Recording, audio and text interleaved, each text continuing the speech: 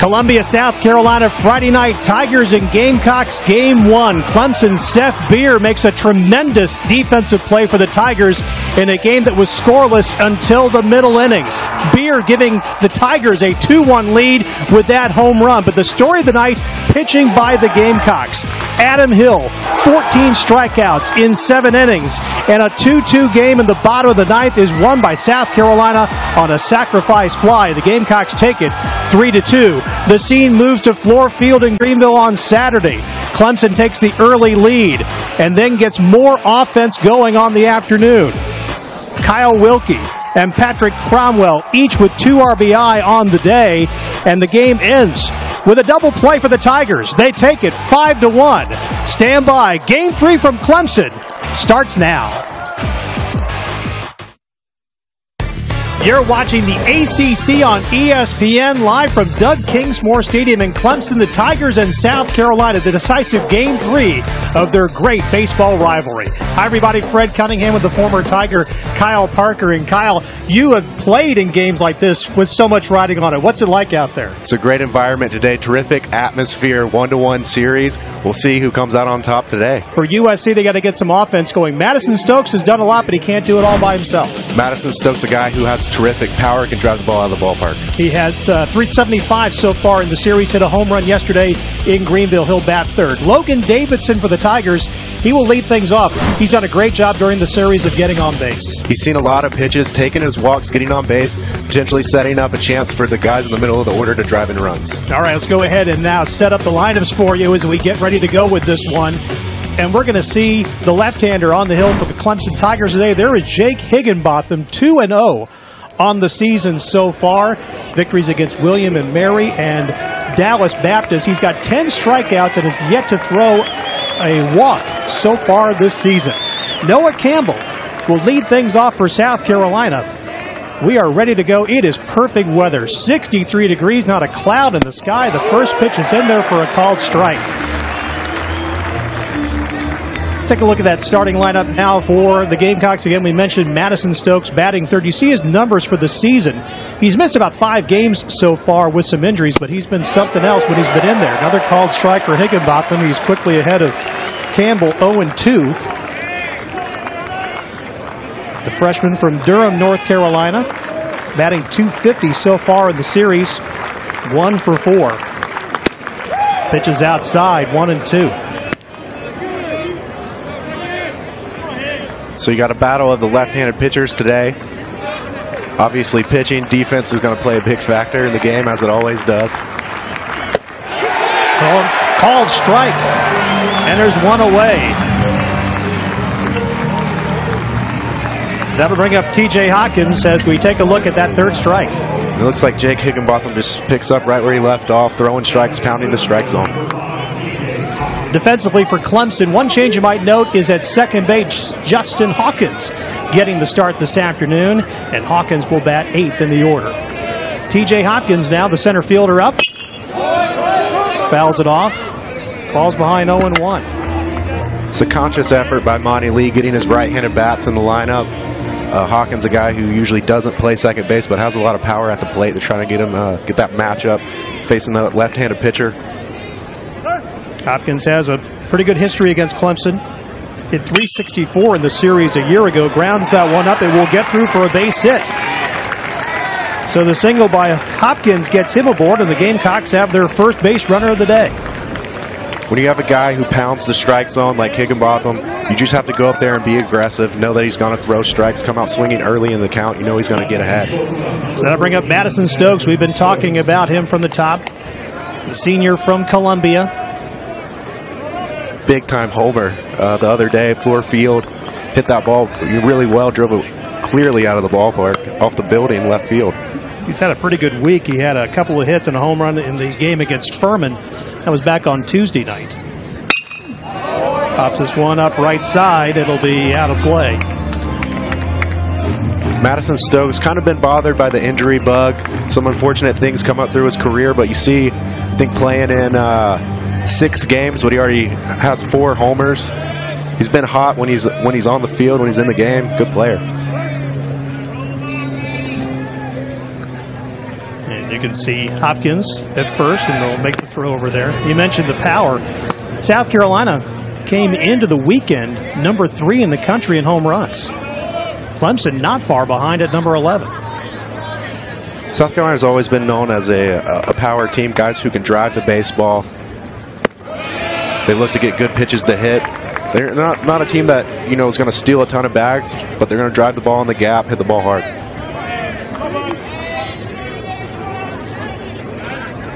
One count.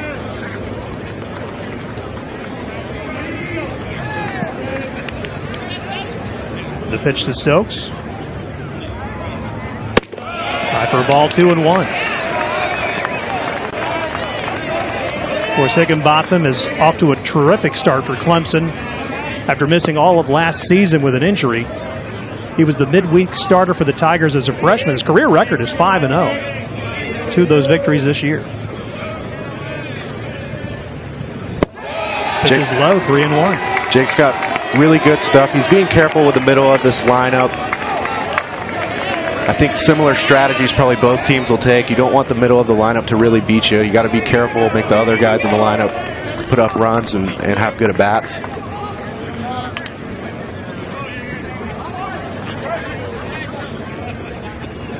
Three-one pitch. Drive right field, but it's going to be out of play. Make it 3-2. We mentioned the crowd here, and it's absolutely jammed.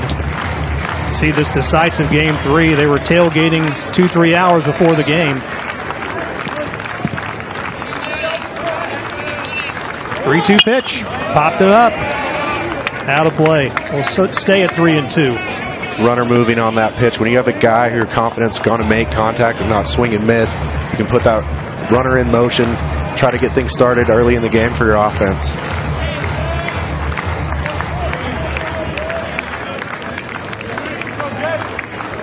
Full count to Stokes.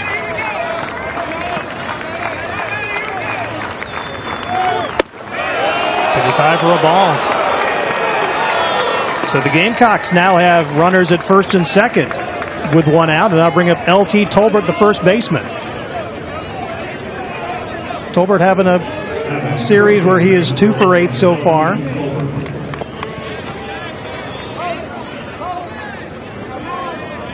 From Piedmont, so he knows the area well. One of the great things about this series, 19 Gamecocks on their roster from South Carolina. 16 Tigers are from the Palmetto State. A lot of guys who are familiar with each other. They've seen each other before. You see that a lot in baseball with the traveling, the AAU teams. A lot of these guys know about each other, you know, through high school and then coming up and aspiring to be professionals, but playing at the college level either together or against each other. The 0-1. Taking for a strike, 0-2. It's a well-located fastball on the outside corner. Tolbert had a 10-game hitting streak that ended yesterday in Greenville. Started off the season really hot. He has an idea, good approach at the plate. Fouled away. But he's going to have some tough at-bats today. Jake Higginbotham's really tough on left-handed hitters, a little deceptive. He's got that sweeping slider, little velocity. He can pump it up to around 95, stays in the lower 90 range.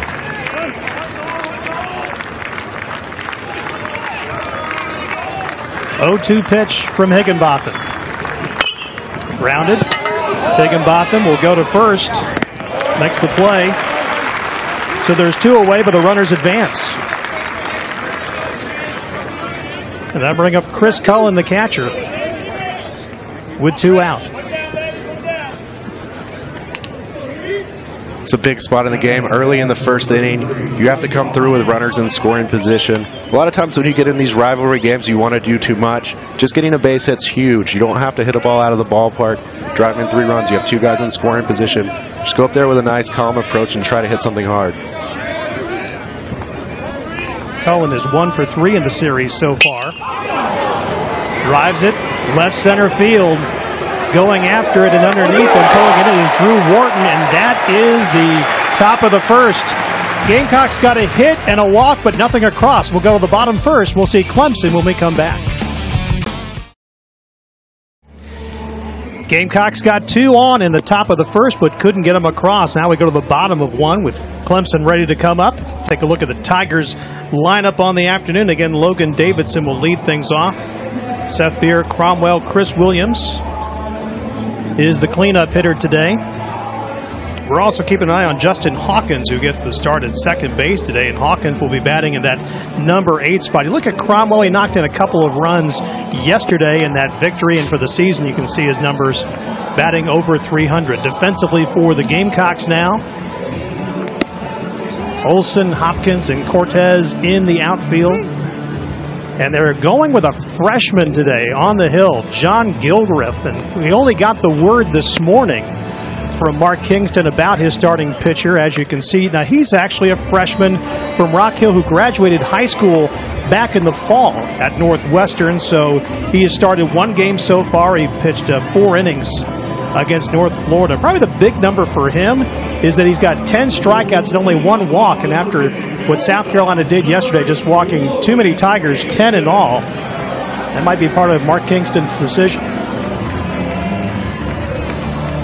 So Gilreath will face Logan Davidson here in the bottom of the first.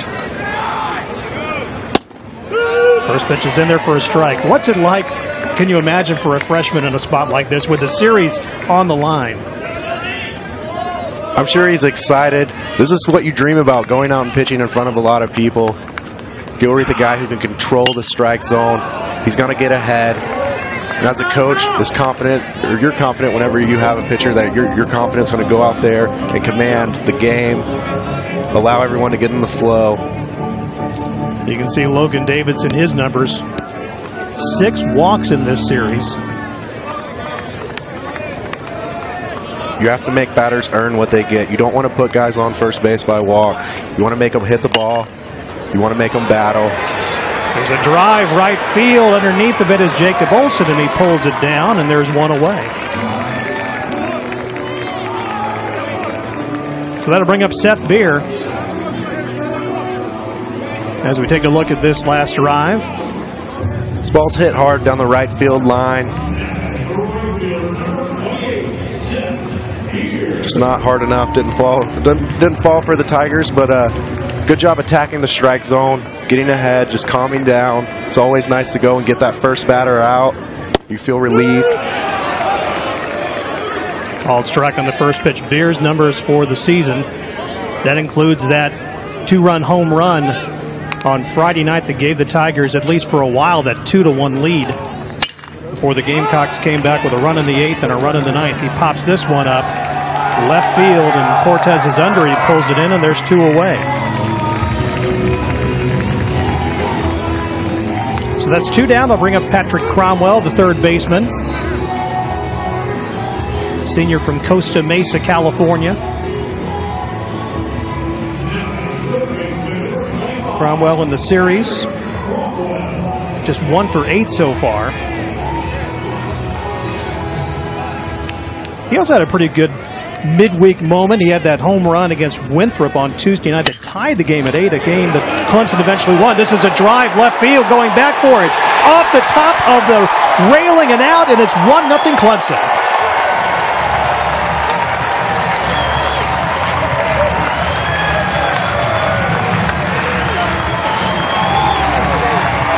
In the middle of talking about what he did on Tuesday night, he does something instant like that, and it's 1-0 Tigers.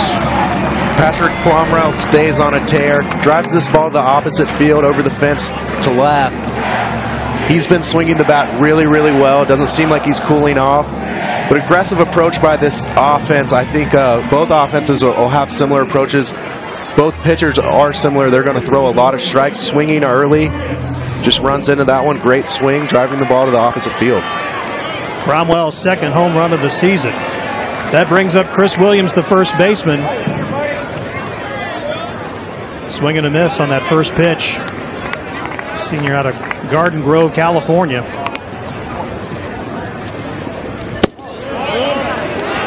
Pitch in there for a ball, 1-1. Chris Williams is a guy that can do some damage, and another guy who can drive the ball out of the ballpark. He's a low ball hitter, wants the ball out over the plate. There's There's a drive left side. It'll drop in for a base hit in front of Cortez. Olsen with a single. So after getting a couple of fly ball outs, Gilreath gives up a home run and now a single. And these are the pitches that Chris Williams hit so well. Down in the zone, he can drop his hands, drop the barrel down on the ball, drives it to left field. Great play out there by Cortez, cutting that ball off, taking a good angle and keeping him to a single. So out comes Robert Jolly, the designated hitter. Spent most of his career here as a catcher and also DH. Has played some of the outfield so far this year.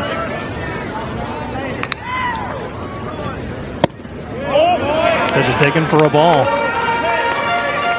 Jolly's numbers so far, 1 for 7 in this series.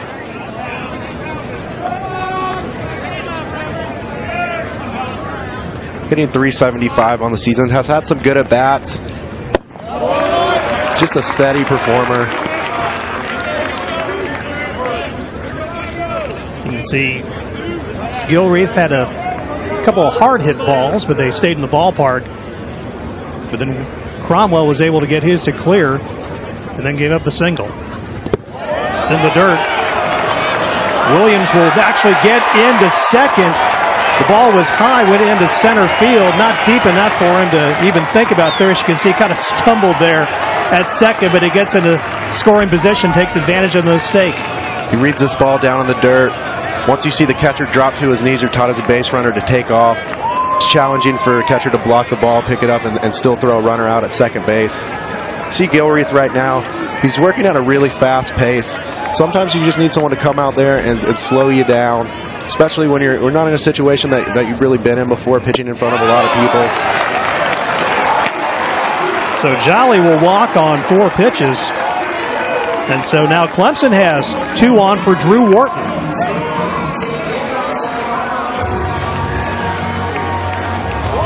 Wharton in this series is 1 for 7. But he's off to an excellent start this season. He had no homers in his career before this year, and now he's got 4 coming into play today. As you can see, we've got a meeting out there. Cullen, the catcher, trying to get Gilreath settled down.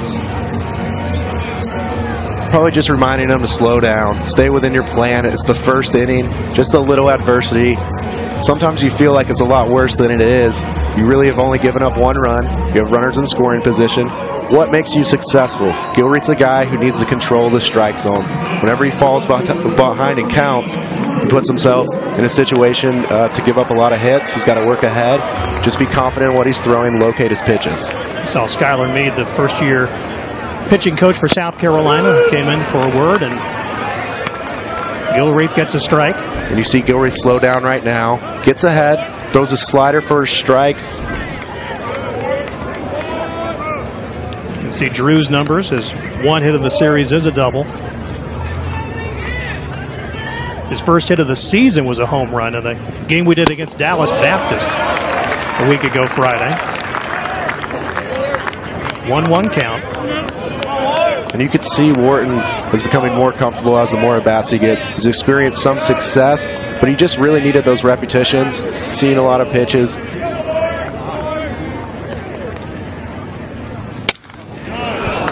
Fouls that one out of play. He's just kind of come in and had maybe that typical story. Came in and sat a lot in his early years and finally got his opportunity, and you can just see him building as a player over these early games of this season. Without a doubt. And a lot of these players just need some good stuff to happen for them. It's funny how baseball relies on your confidence. Whenever some good things happen, you become a much better player. 1-2 pitch. Popped up right side. Coming in after it hard is Olsen into foul territory. He's able to make the grab for the 3rd out. But the Tigers get a 1 run on 2 hits. No errors and a couple left. After 1. Clemson 1, USC nothing. Clemson fans happy right now as we head to the top of the 2nd. Tigers getting a run in the bottom of the 1st. They've got a 1-0 lead on USC. Clemson leads this all-time series in the Gamecocks that dates all the way back to 1899. with 177 victories. And Clemson has won the last 3 regular season series. If they do it again today, it would follow the same pattern as the last 2 years, in which they lost the first game, won the game in Greenville, and then won the final game of the series. So here's Jonah Bride, the third baseman, leading things off here in the second for USC.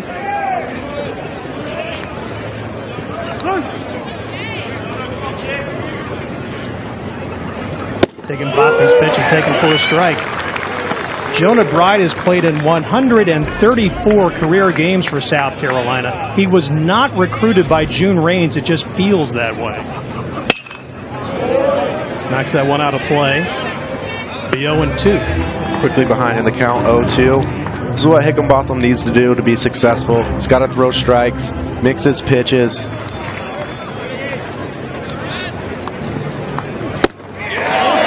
Pitches high for a ball, 1-2. Tries to back foot this slider, just misses in and off the plate.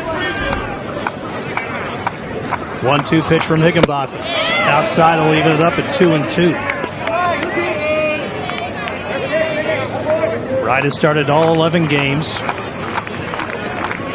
10 hits on the season. Pitches inside. It's called third strike. Second strikeout of the game for Higginbotham. Fastball on the inner half of the plate.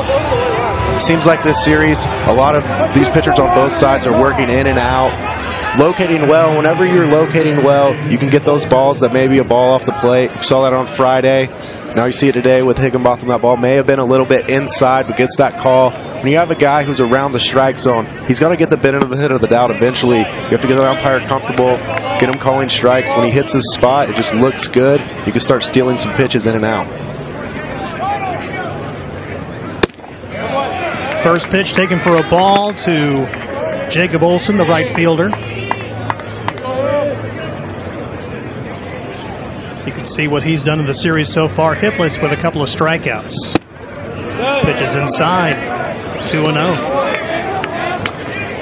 And Olson's got some pop. Your 2-0 approach right now, you just want a ball over the plate that you can throw the barrel at. Drives it left center field, chasing after it all the way to the fence and pulling it in is Teodosio, the freshman from Malden, and there's 2 away. That was a good swing right there. Great jump in the outfield by Teodosio, making that play in the gap. Olson struck that ball pretty good. You have to be happy with that. It's not a fair game. Sometimes you put a good swing on it and that's all you can do. But swinging at strikes, that's ultimately the key. You have to swing at pitches that you can hit. So here's Carlos Cortez, 0 for 6 so far in the series. Fouls that one out of play. Cortez led this team in home runs last year with 12. And Cortez is a very talented player. He's going to get his chance to play professionally. Probably drafted, you know, at a high round, top 3 round possibly. Just kind of off to a slow start, and it's a long season. Sometimes you press too much. You have these high expectations. There's a lot of pressure. You just have to get back to being yourself. 1-1 pitch. Taken for a ball. It's 2-1.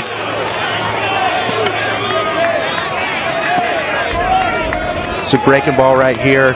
Misses up in the zone. Cortez made the all-SEC freshman team last year. He had a great SEC tournament with 3 home runs. He pops that one up. Wilkie is underneath. He waits for it to come down, and Wilkie will pull it in, and the Gamecocks are done in the second. A 1-2-3 inning for Higginbotham. Clemson goes at the bottom of the second with a 1-0 lead. 7, 8, 9 hitters up for the Tigers in the bottom of the second inning. Clemson with a 1-0 lead on USC. Let's check our umpires for today. Greg Street is behind the plate. There's a good look at him there, and you can see the other guys that are going to be at first, second, and third. Kyle Wilkie leading things off. Kyle Wilkie's had some recent success at the plate. Started the season slow, has done a good job defensively. It's got to be relieving for him to drive in some runs, put the bat on the ball. 1-0 pitch. Outside, it's 2-0. Monty Lee had a great line talking about Wilkie yesterday, who came into the game. I think he was batting 129, and he had said before the game, you get a couple of hits, you'll be able to hit what you bench press, which is 185. He's close at 182 after those 2 hits yesterday. I'm going to stick up for Wilkie and say that he can bench press more than 185. But there's definitely a reason that Monty communicates like that. You have to play this game relaxed. Just saying those little jokes, those subtle comments, just take some pressure off. And this is the part of the lineup that Gilreath has to be aggressive on. You have to come at these guys in the bottom half of this order and get outs quickly. Those guys at the top of the order, they're going to make you work. They're going to make you earn the right to get them out. You have to go at these guys just like he did right there. Gilreath with the strikeout. That's his first of the ball game. Beautiful pitch. Looks like a changeup down in the zone right here. After getting ambushed early in the game by Wharton, just seems like he's mixing in those breaking off-speed pitches earlier in the count. This is what Gilreath needs to do to be successful. He has to throw that changeup, he has to locate a slider, and then just keep him honest with his fastball. So here's Justin Hawkins, the junior out of Prosperity. Takes a pitch for a strike. This is his first appearance in the series. For the season, he's got a couple of starts. 1 hit, that's a home run. Hawkins does have power potential, can drive the ball out of the ballpark. That's the reason he's in the order right now, playing second base. So right now, just trying to do a little too much. It's tough when you haven't had at-bats in a while. 0-2 pitch, outside for a ball, 1-2. This ball clearly off the plate. Outside, maybe setting up another pitch, change up down, maybe that back foot slider inside. 1-2 is in the dirt, gets away. And make it 2-2.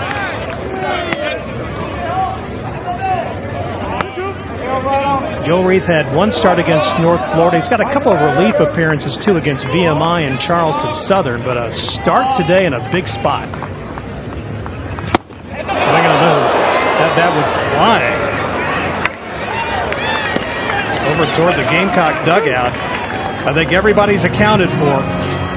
That's the definition of pulling the string. You throw that changeup, it looks like a fastball, and then all of a sudden it almost stops before the plate. That's a wicked pitch right there. It's nice to see Gilreath bounce back. These young guys, they have talent, but they're going to face adversity. The talent level is different. The competition is different. You got to learn how to pitch. You have to wear it. If you're a starting pitcher, you're going to give up runs, but you have to bounce back. It brings up Bryce Teodosio, the center fielder. And if you notice now, Gilreath throwing that off-speed pitch, looks like changeups right here. He started the last 3 hitters off with either a slider or a changeup. Swing and a miss, 0-2. This is freshman against freshman. I would imagine that Northwestern and Malden may have played at some point, so they would have seen each other. If I was a betting man, I'm pretty sure they're familiar with each other. This is where you need to recognize as a hitter, the approach from the pitcher is a little different than we first started. Start this game, you're really getting attacked with fastballs over the plate. Swing and a miss, and it's a 1-2-3 inning for Gilreath, who comes back strong after a shaky first. 3 strikeouts in the inning. We go to the top of the 3rd. 1-0 Clemson. Top of the 3rd.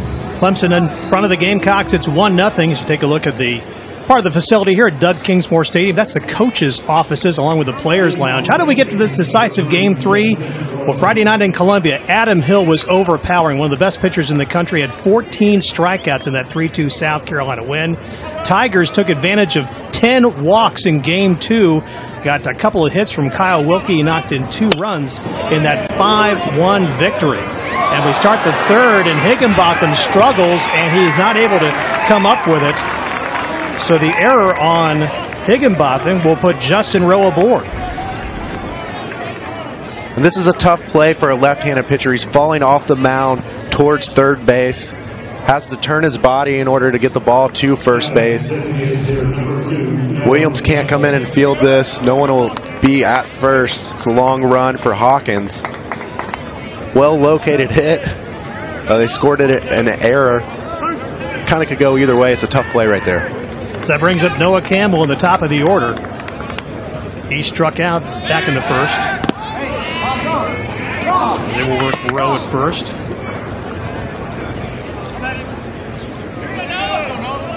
Getting the leadoff man on base is huge.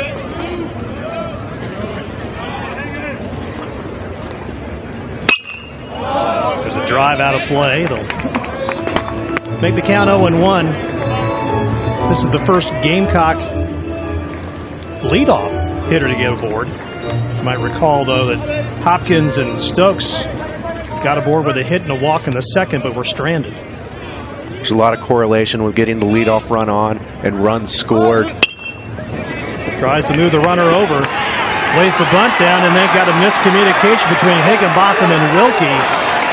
And the Gamecocks get a couple of Clemson mistakes, so they got a chance to jump on it right here. They got 2 on with nobody out. No play right here. This was a terrific bunt. Whenever you're throwing that bunt down the third base line, you want it to land on the grass so it doesn't roll foul. Just continue to put the pressure on the Clemson defense. When you got a guy who can really move down the line, you have no room for error. You just have to make that play, communicate early, but it was a terrific bunt. Even I think if it was a clean fielded play, it would have been bang bang at first. It would have been tough to get him for sure. It was a good bunt. It's been ruled a hit. Now the Gamecocks have 2 on with nobody out, and that brings up Hopkins, who singled in the first. Now you're coming against this Gamecock order, the middle of this lineup, guys who can do damage. They've seen Higginbotham before. They've had their at-bats. They should have a good approach right here. He's outside, 1-0.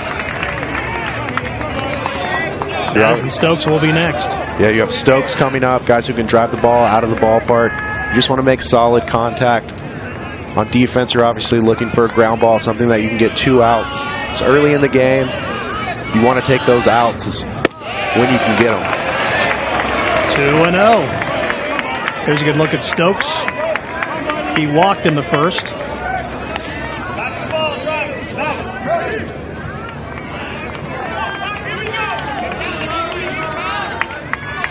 But opportunity knocking for South Carolina. Pitch is high, 3-0. It's a patient at bat. Executing in these pivotal moments is tough, especially in these rivalry games. Sometimes you have a tendency to want to do too much. Just being patient, simplifying the game. Pitch is taken for a strike and makes it 3-1. And that was a borderline pitch there too. Looked a little up and in. You got the call right now. Probably have a little more aggressive approach. Obviously taking all the way right there was Hopkins. The 3-1. Taken for a strike, 3-2. That's a fastball in the inner half. This is a good pitch right here. This is a professional pitch. It's always a little intimidating throwing in with runners in scoring position. Clemson fans making some noise here. Drives it straight up the middle. To be fielded for 1. They'll make the play over for 2, and it's a double play. 1-4-6-3 on the double play. Rowe still gets over to third, but now there's 2 out. And this ball was struck pretty good. Probably would have got up the middle if it didn't hit Higginbotham's heel. It bounced directly to second baseman Hawkins, and then you got the double play. So that brings up Tolbert. Excuse me, Madison Stokes, excuse me. Tolbert is next.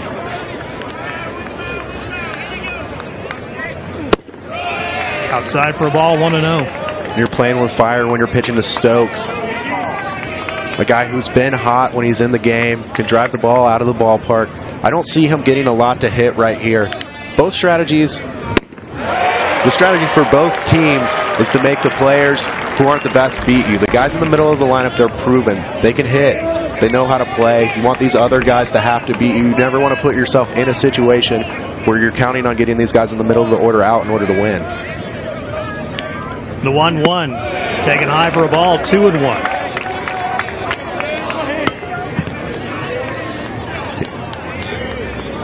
Yeah, that was a great play by Wilkie. Saving a pass ball right here with a runner on third base. You just have to keep everything in front of you. When you have a guy like Stokes hitting, you're not going to give in. You're going to continue to try to make the perfect pitch every time. And that could lead to throwing balls in the dirt, high fastballs. So having a catcher that you can really trust can save you runs. 3 balls and a strike to Stokes. 2 outs in the top of the third. Tying runs at third. Pitch is taken for a ball, so the Gamecocks will now have runners at the corners with 2 out for Tolbert. Tolbert back in the first. Rounded out to Higginbotham, who threw it over to Williams. Good at bats by Stokes. Just understanding the game, not trying to do too much. You know right there that you're probably not going to get a whole lot to hit. You have to come in there patient. You have to understand where you are, what the situation is.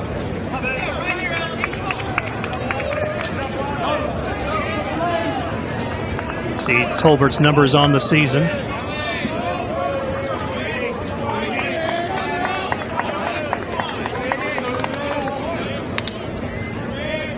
The pitch from Higginbotham. High for a ball. Now you see Andrew C. running out to the mound, just trying to slow Higginbotham down.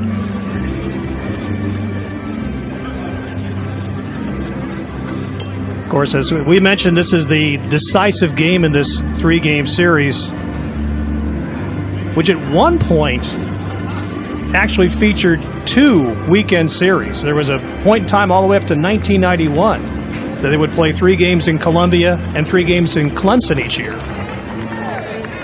Of course, conferences expand. Gamecocks joined the SEC, and now we're down to what still I think most fans are satisfied with is a 3-game weekend series, 1 in each home park and 1 in that neutral site in Greenville. There's a ground ball right to first base. Williams will take it unassisted, and Clemson gets out of the inning. Got to the bottom of the third. Tigers up on USC 1-0.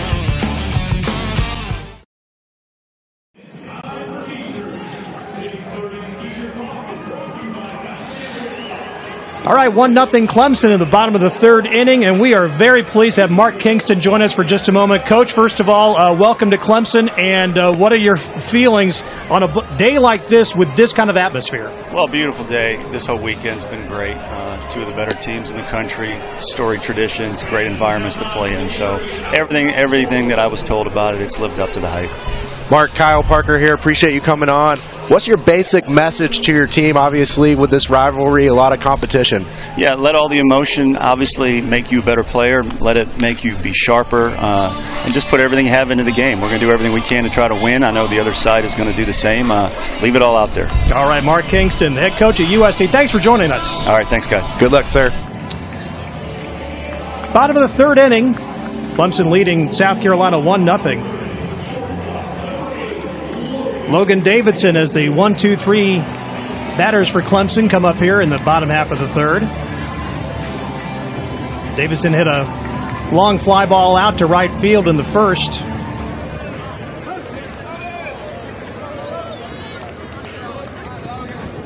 Takes that one in the dirt for a ball.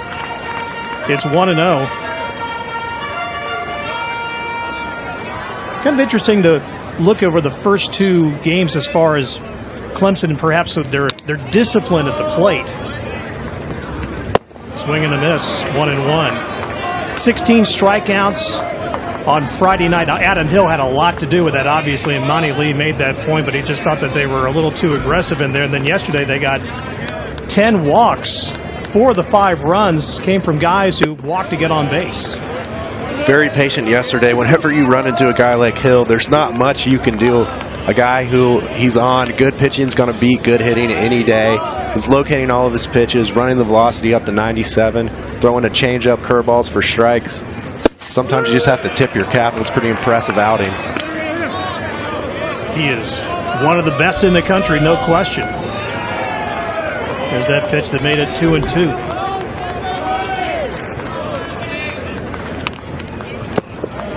That one's to the dirt. That'll make it full. And you also have to realize it's a long season. A lot of times fan bases or even coaches, players, you want to define your team based on this series because it's so competitive and you want to win so bad. But it's always key to play good late in the year. There's a whole lot of baseball left to go. And things are definitely going to change from this series on forward. So the Tigers get a leadoff man aboard for the first time in the ball game. That'll bring up Seth Beer.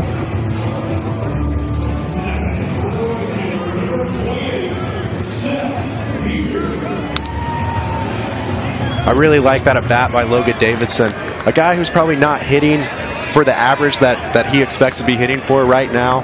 Whenever you have that, you want to go up there and get hits, but he's just being patient, not trying to do too much. You want to simplify. You don't want to make this game harder than it is.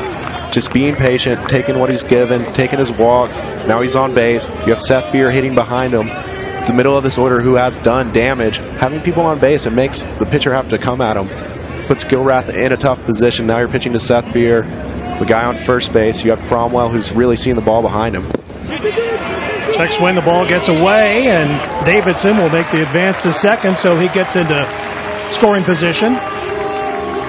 Wild pitch will be against Gilreath, and now he's in a tough spot again. And this one's down in the zone. Gilreath has to live down in the zone. Whenever he throws that changeup low, the fastball low, that's where he makes his money, gets people out, but also potential to throw those pitches that could get away. Drives it right side. Right field is going to be out of play. Coming at 1 ball and 2 strikes. For Seth Beer, 2-time All-American, 2016 winner of the Dick Hauser Trophy. Seth Beer was all over that one. I don't think he'll see that pitch again.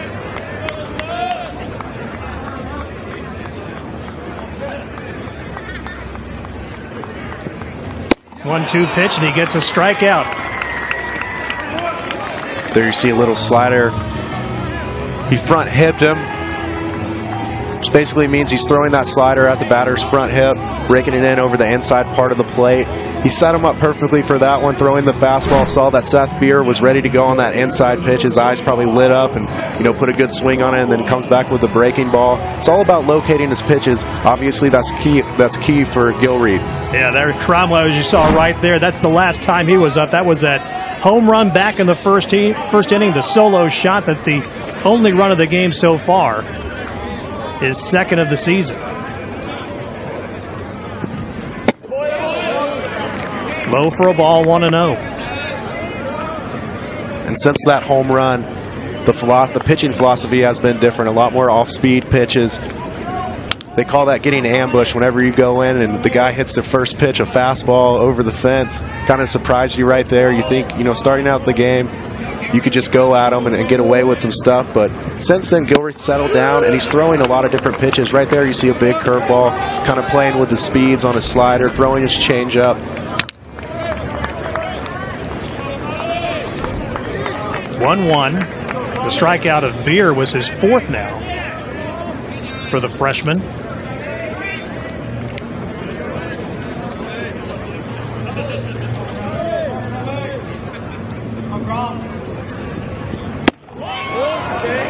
Pitch is taken for a ball, 2-1. That was a good take right there. Ball looked like it was inside, maybe a little high.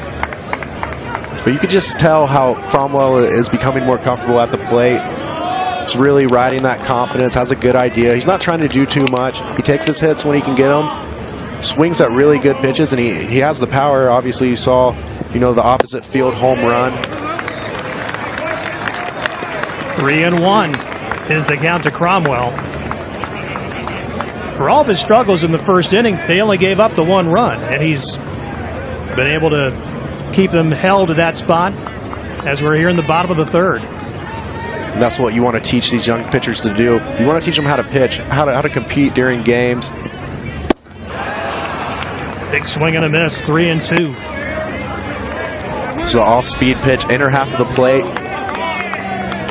Looks like a changeup grip right there. Whenever you're throwing that changeup, you want to throw it right at the knees, kind of make it appear like it's a fastball that's going to be a strike, and letting it fall off the zone. Fouls it off. First base side. He comes back with the same pitch right there. Maybe a hair inside. But when you have a guy who you know is throwing strikes, he's not walking people, you're going to get those swings, especially on pitches that are a little off the plate.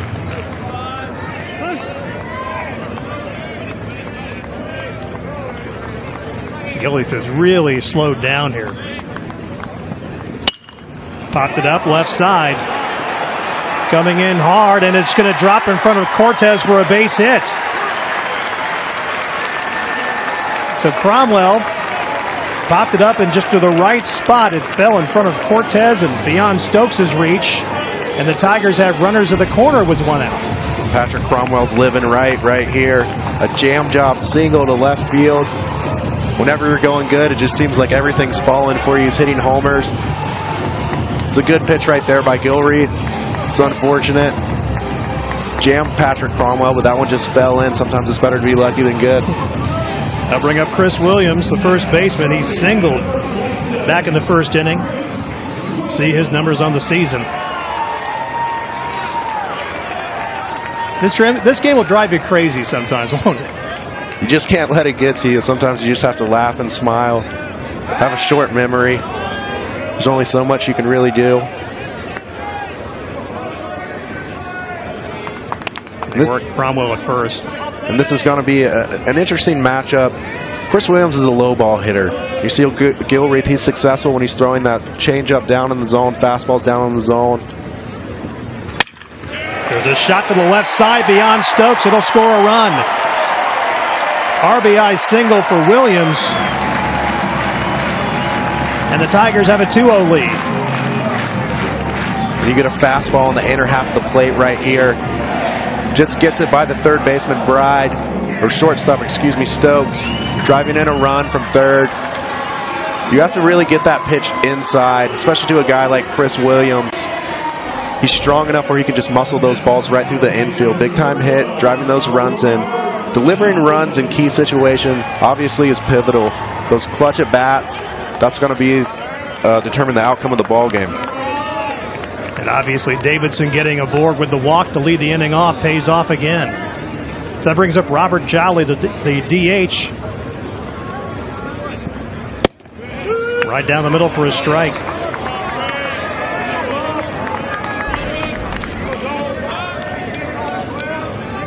Gilreath continues to pound the zone. It's still a 2-run ball game. You want to stop the bleeding. Pitching for a double play ball right here. Get 2 outs, 1 pitch.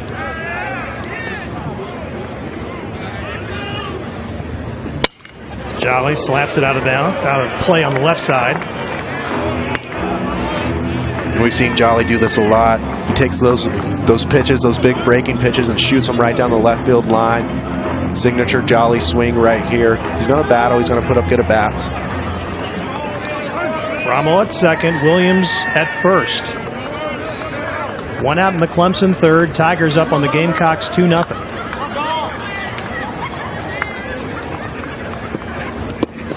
Ball gets away from the catcher, and the runners will advance to second and third. Wild pitch. Second wild pitch now for Gilreath. And you can't do this if you're Gilreath right here. This is going to hurt you. You bounce right back, get ahead in the count, and then he loses this one. Obviously wants this pitch back. Sometimes you try to do too much. You want to get strikeouts. So it's unfortunate. He's going to learn. He's just a freshman, a young guy, but he has talent. Whenever he mixes his pitches and gets comfortable, he's going to be okay. We got activity in the South Carolina bullpen right now. That's Ridge Chapman, a junior. Taking a few warm-up throws. You can see Gilreath so far, he's thrown 52 pitches, 32 for strikes. 4 strikeouts in the game. Only 1 ball, but a couple of wild pitches, and that last one puts him in a tough spot. As Monty Lee is now having a couple of words with Robert Jolly. There are some positives from Gilreath's outing so far. If you look, I think he's got a really good feel for his changeup right now. He's getting a lot of swing and misses. Guys are swinging over the top of it. He's good whenever he can mix all 3 of his pitches. He obviously wants that pitch back. You don't want to put these guys in scoring position. You have the potential to get a ground ball double play with the force coming from first base. Now you got 2 guys in scoring position. You have to understand where you are right now. First base is open. You have Wharton on deck who can do some damage, but you also can create that force, create the opportunity to get a ground ball again and get 2 outs and get out of this inning. The 1-2 to Jolly. Taken low for a ball, 2-2.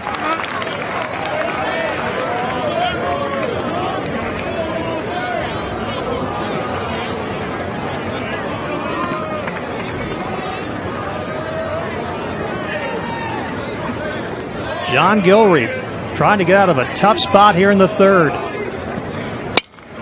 Popped it up, out of play. We hold it 2-2.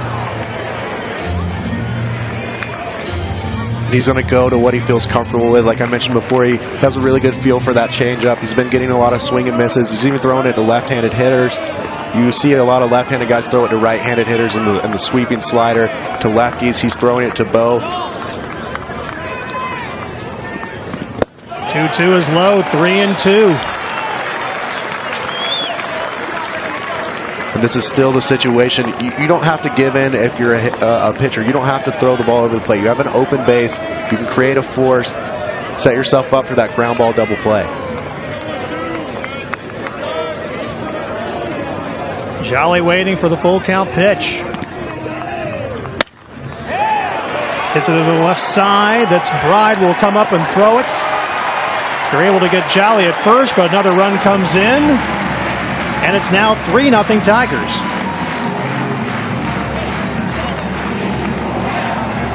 This is a good read right here, going on contact. Whenever you see that ball hit soft, you can just take off from third base. You don't want to go if it's hit super hard at the third baseman. You'll get yourself in a little bit of a pickle. Once he reads that ball off the hands, Cromwell just takes home. No play at the plate. You want to take your outs early in the game. It's still the 3rd inning. There's a lot of baseball left. Let's just get out of this. You're down by 3 runs. That brings up Drew Wharton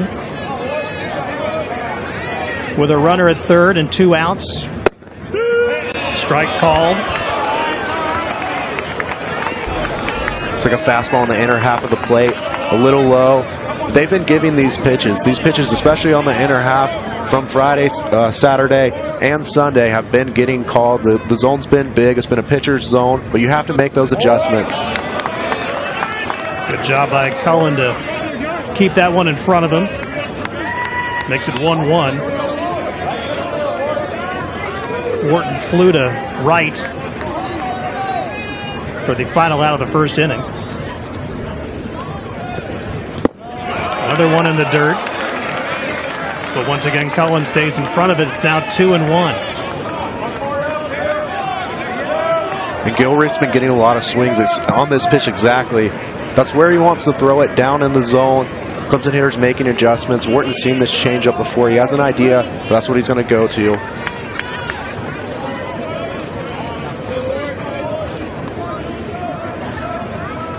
The 2-1 pitch to Wharton.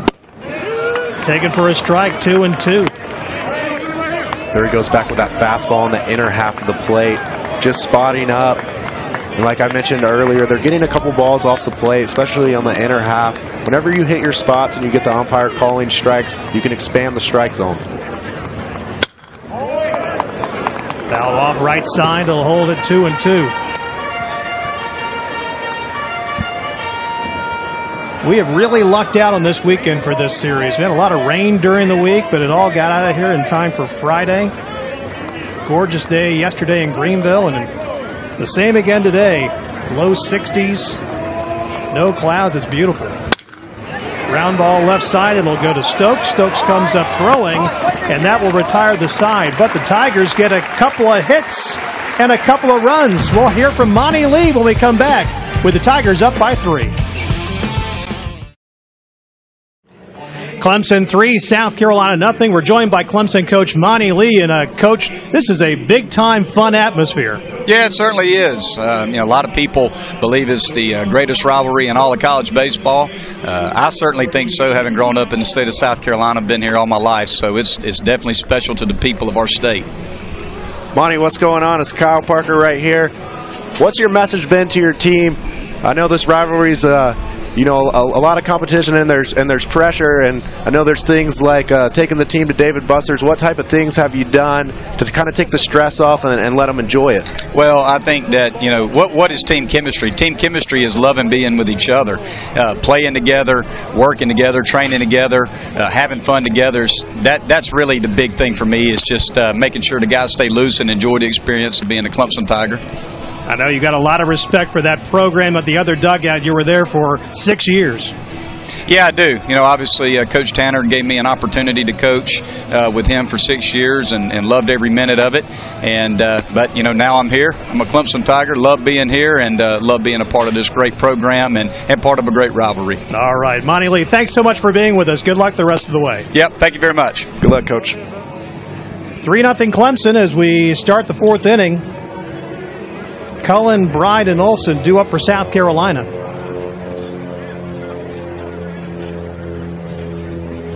Here's a look at the catcher. Flew out in his first at bat that ended the first inning.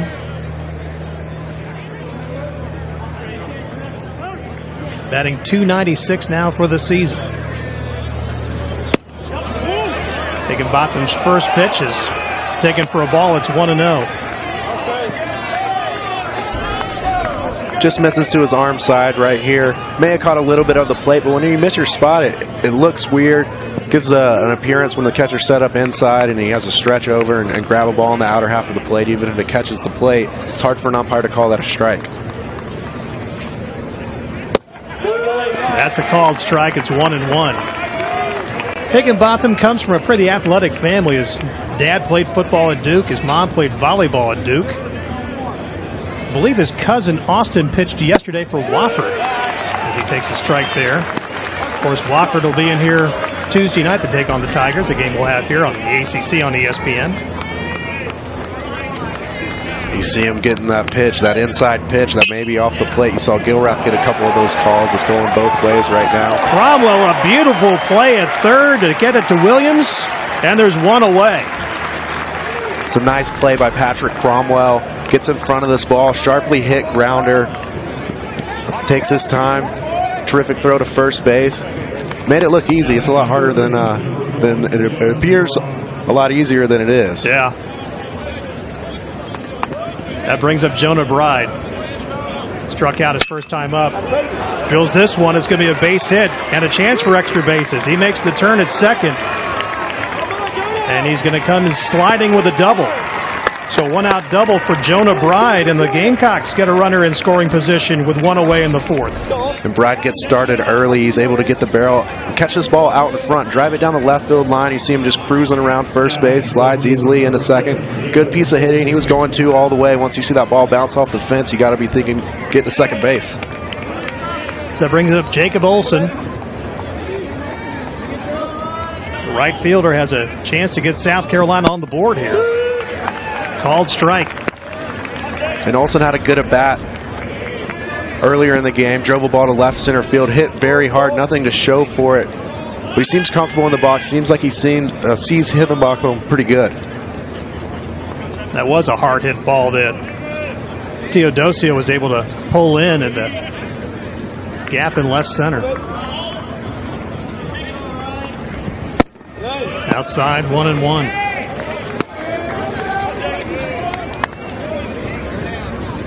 It's been good quality baseball. There's a lot of very talented players that have come through both programs.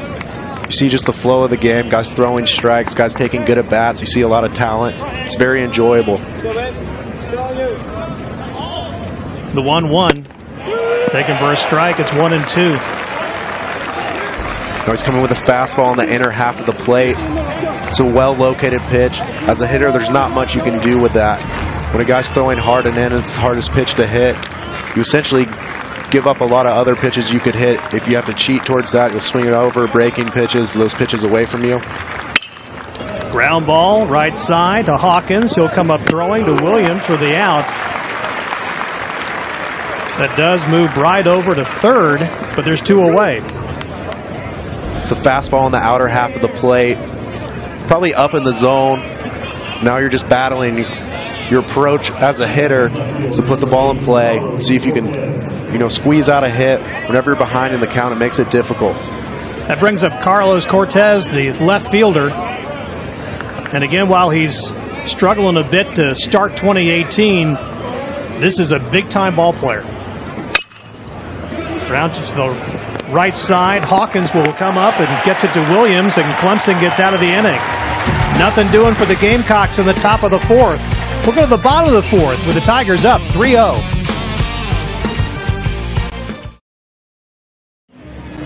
(3-0) Clemson over South Carolina in the bottom of the 4th.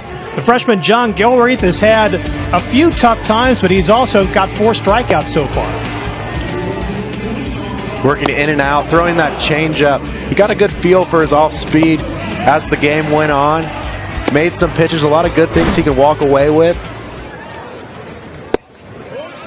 First pitch of the 4th is taken for a ball to Kyle Wilkie. Wilkie, one of those strikeout victims when he struck out the side in the 2nd.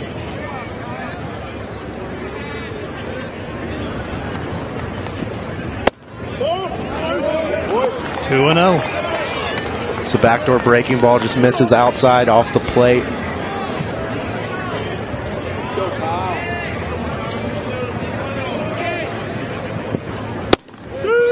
There's a strike. It's 2-1. It's a good pitch right here. You're down in the count. You just want to throw strikes. Drives it, but right at Stokes, who comes up throwing to Tolbert. There's 1 away. And like Gilreath did in the 2nd inning, you want to be efficient in the bottom half of this lineup. That'll let you go deep into games. You don't want to get your pitch count up. You want to come and throw strikes. Know when to attack hitters and know when you have to take some off of it and kind of walk that fine line. So here's Justin Hawkins, junior college transfer. He was an All-American at USC Sumter. Drives it left side. It's going to go in for extra bases. Hawkins will slide into second with a 1-out double. That's his 2nd hit of the season. It's a good swing right here. Just that nasty first at bat, but he needs to get comfortable. Hawkins is a guy who hasn't had the bats. He has a lot of potential offensively. He can hit the ball a long ways. Just calm down, make an adjustment. You want to get into the flow of the game. If you're not playing every single day, it makes it tough. You like that adjustment from his first at bat. Takes a deep breath, realizes that you have to swing at strikes, just puts a good swing on it, drives that ball down the left field line, easy double. So that brings up Bryce Teodosio, the freshman, number 9 hitter. Swing and a miss. He's hitting .207 right now, 143 with runners in scoring position. Bryce chases this pitch up in the zone.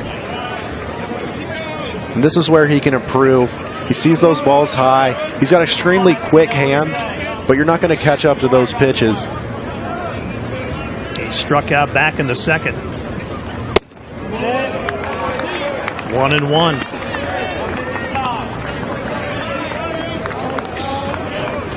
Logan Davidson would be next.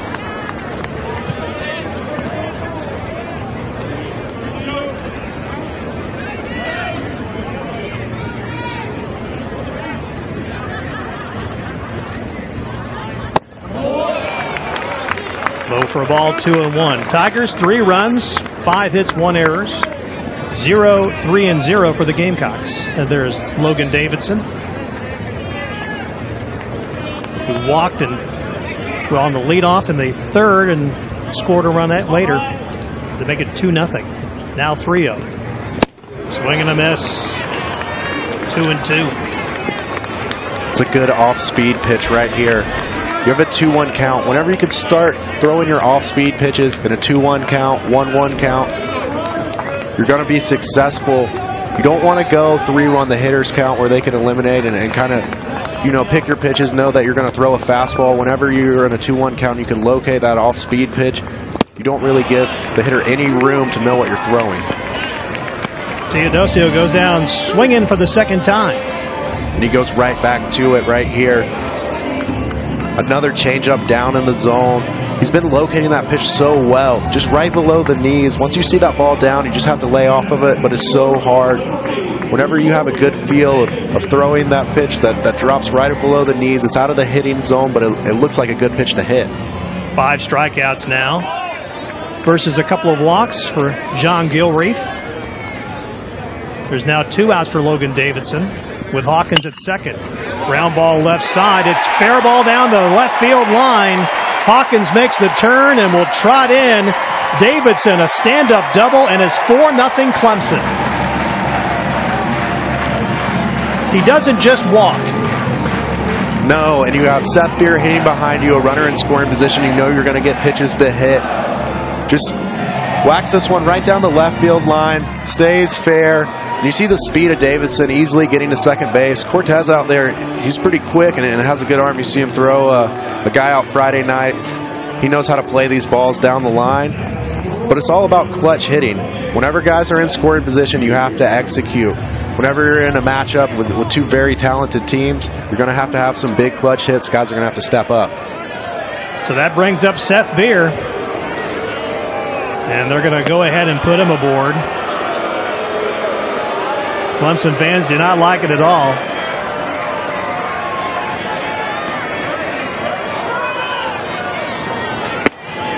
And there's no reason to challenge Seth Beer right here. You have 2 outs. I would imagine maybe a pitching change to come. If not, this next batter, you know, pretty soon, possibly next inning, you see him up in the pen right now. Well, Cromwell is next. Of course, he's homered and singled already. So the intentional walk.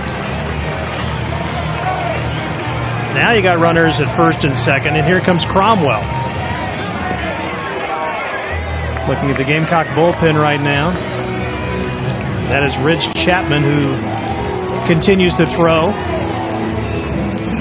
So here's Cromwell. Hit that solo shot in the first that gave Clemson a 1-0 lead. Singled in the third and scored.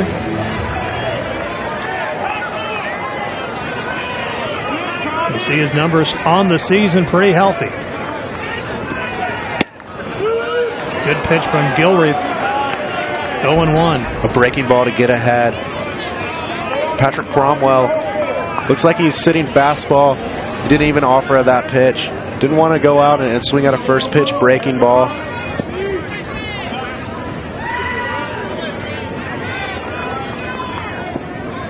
Into the dirt. Cullen keeps in front of it. The runners will advance, and they both make it safe.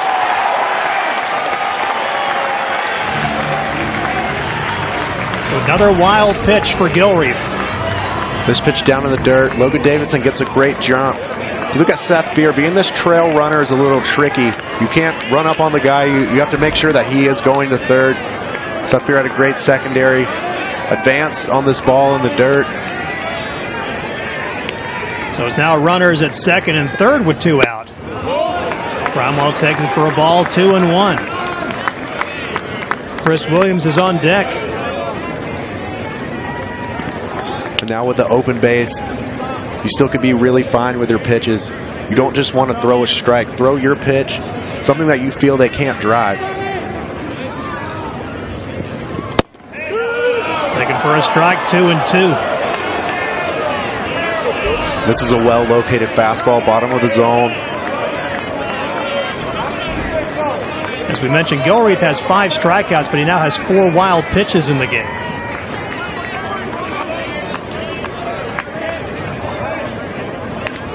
Two balls, 2 strikes. Cromwell drives it. Right field side, 1 run is in. 2 runs are in. 6-0 Clemson. Patrick Cromwell's hot right now. Continues to stay on a tear. It's a pleasant surprise for this Clemson offense. Huge reason for their success lately. Just continues to drive the ball. You see a breaking ball up in the zone right here. Gilreath wants that ball lower. Whenever you throw that breaking ball about belt high is when it gets tattooed like that. And it's all about clutch hitting. When you get those guys in scoring position, you have to have guys step up and come through. Patrick Cromwell's been that thus this whole year for the Clemson Tigers. Batting .375 with runners in scoring position. He delivers there. And it's 6-0.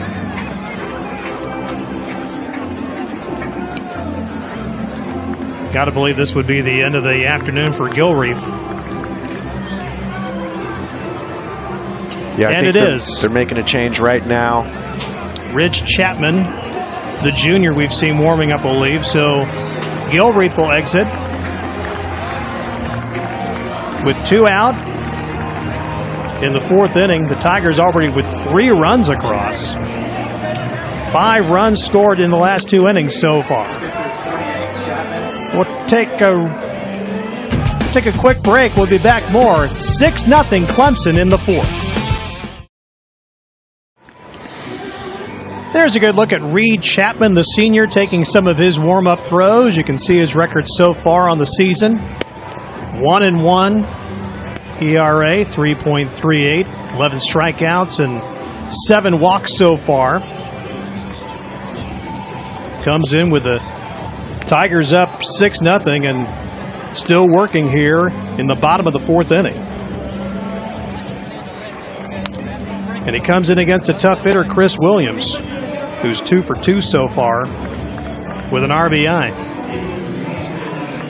And despite the line, I think there's a lot of, positives Gilreath can take away from this outing. And a lot of things the coaching staff, the catcher Cullen can learn from him. He's a guy who, he's going to live down in the zone. He's kind of hurt by a lot of the pass balls. But that's going to happen whenever you have a guy who has the pitch down. Just awareness. I thought his changeup, was a plus pitch today. Got a lot of swing and misses.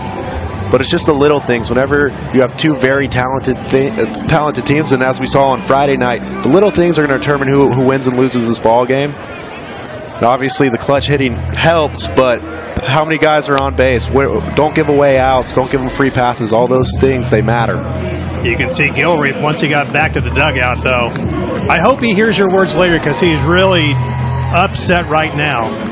But again, we were talking about, not only is he a freshman, and he graduated early from Northwestern back in the fall, so got here in time for the spring. And came in and started a big ball game. Here is Williams, takes the first pitch from Chapman for a ball. It's 1-0. He singled in the first and had an RBI single in the 3rd. Coming out of the pen, starting off throwing a breaking ball. You want to get a good feel for the strike zone coming out of the bullpen. But it's tough, especially when you got a guy like Chris Williams who can, really do damage. Cromwell is at first.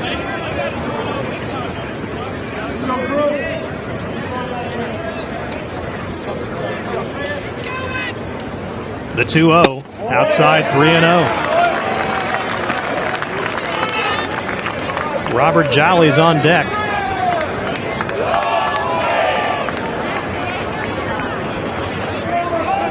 Chapman can bring it pretty good, low mid 90s, a high release, a quick slider. He's got a live arm. But he walks Williams on 4 pitches.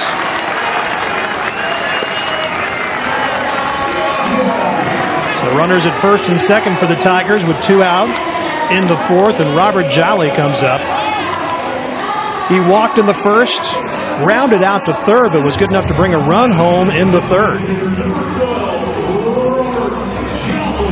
And Jolly's been picking up these RBIs. He's comfortable here, especially at Doug Kingsmore Stadium. He's been clutch, a veteran player. He's been producing, driving in runs. He's hit at multiple different, positions in the order. He's hitting .571 with runners in scoring position.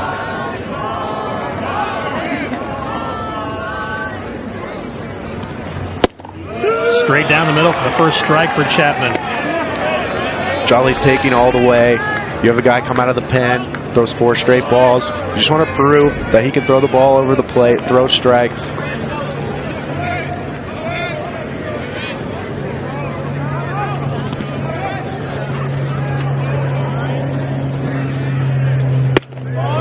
Taken. 1-1. Cromwell at second. Williams at first. Tigers with 3 in already here in the 6th, or the 4th rather, to make it 6-0. Couple key hits. Patrick Cromwell, great at bat, patient, driving in 2 runs. Pitch is taken.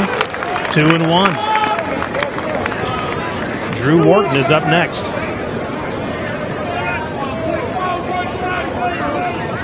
You really just want to swing at strikes right now.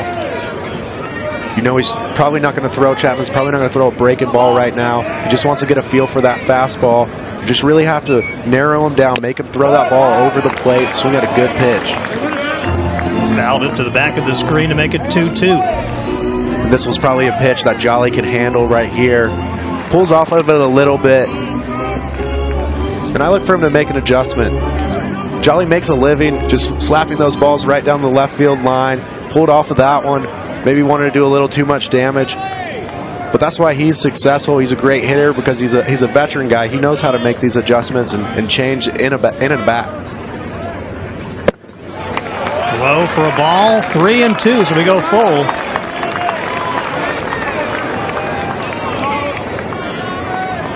And the runners are going to be moving with 2 outs.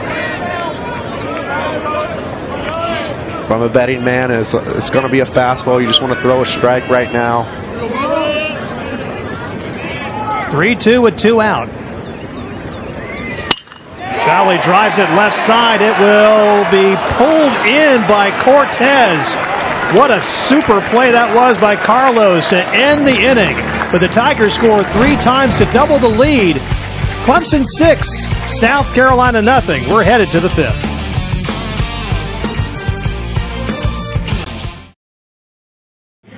Full house at Doug Kingsmore Stadium. The home fans happy right now as we start the 5th inning with Clemson up on USC 6-0 in this decisive game for the Palmetto Series. And let's see how their starting pitchers broke down. Gilreath, the freshman, giving up 6 runs. He had 5 strikeouts in the game, but he also had 4 wild pitches that made life tough for him. Meanwhile, Higginbotham, working on a scoreless game so far, has only given up 3 hits, a couple of strikeouts, and a couple of walks. What have you thought of Jake so far? Higginbotham's been good today. I don't think this is probably the worst out of the 3 outings that he's had so far. And obviously those outings were terrific, but he's battled today. Really commanded the strikes on his first 2 outings. Right now, he's figuring it out. He's doing what starting pitchers do. Some guys on base, but he's gotten out of everything. Throws great pitches. You can see him running his velocity up. At times has lost his curveball, but still 0 runs, 3 hits. He's comfortable out there. I like to see whenever you bounce back, you're not going to be perfect every time. I mean, his first 2 outings are about as good as it gets. So to expect that every time is a little unrealistic. But they are super encouraged by this guy. Just looking down at a lot of the scouts here, they light up when they see him pitch. He's a guy who has a great idea about what he's doing. Good rhythm. Those 3 pitches for strikes. Velocity's high, low mid-90s. 1-1 now to Justin Rowe, who got aboard on an error on Higginbotham. That was back in the 3rd. We are keeping an eye on the Clemson bullpen. Spencer Strider is tossing a little bit. There's a base hit right there for Rowe. Gamecocks get the leadoff man aboard with a single here in the 5th. And this is how you have to hit Higginbotham. You have to get going early. You have to get that barrel out in front of the plate, catch the ball before it gets to the plate. He's been working the inner half and locating there. When pitchers do that, it makes it extremely difficult. You can't be passive. You have to be aggressive as a hitter.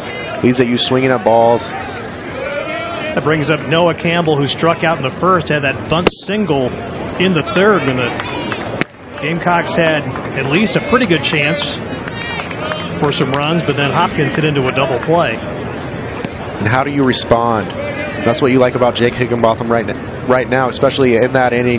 Gave up 2 soft hits, unfortunate, plays where he should have got outs, but got himself out of that situation. You want a guy to calm himself down, take a step back, stop the bleeding. Bad things are going to happen. Just being able to control it is key to being a good starting pitcher. 2-0 pitch, popped it up right side. Chasing after it is Hawkins, and it's going to actually drop in for a base hit. Ball gets away at second base, but now the Gamecocks have a chance to get something going here. And this is just in no man's land. Falls in probably an inch inside the fair line, and that's another single right there. And you'll just take those any day you get them. So the Gamecocks now have a chance. Back-to-back singles with nobody out, and they're at the top of their order. Number 2 hitter, here's TJ Hopkins, the center fielder. And this is one of those situations right here. You have 2 guys on base. Unfortunately, a ball falls. It's frustrating, but you have to rebound. You have to be able to get out of situations like this. Continue to throw strikes. Continue to do what has been working for. Outside for a ball, it's 1-0. Hopkins singled in the first, but then he hit into that double play in the third. 273 hitter on the season, 286 with runners in scoring position. Drives it left side. This sends Wharton back all the way to the fence. Will try to leap up, and it is gone. And just like that, the Gamecocks have cut this lead in half. It's 6-3. He didn't miss that one. Fastball up in the zone. That's what you have to do. Get started early. Drove that ball clear out of the ballpark to left field. South Carolina's been needing this all game. Someone to step up, have some good at-bats, drive the ball whenever there's people on base. That's his first home run of the season, and it came at a clutch time. See the celebration there. That Gamecock dugout has come to life. It's now 6-3 here in the top of the 5th. And South Carolina has been dormant until that. 3 runs. You're down 6-0. You almost feel like you can't come back. It's too big of a deficit. Big 3-run home run right there. It was a terrific piece of hitting. High fastball, just drove it out. Left center field. It's a big-time shot. So Madison Stokes comes up with the bases empty. Still nobody out. He's reached both times today on walks in the first and the third. See his numbers on the season. Madison Stokes, extremely talented hitter. He's dealt with some adversity last year, being injured, but it seems like whenever he's in there, he just produces a resilient guy. Has had some obstacles, but has overcome them. Drive the ball out of the ballpark. Terrific hitter.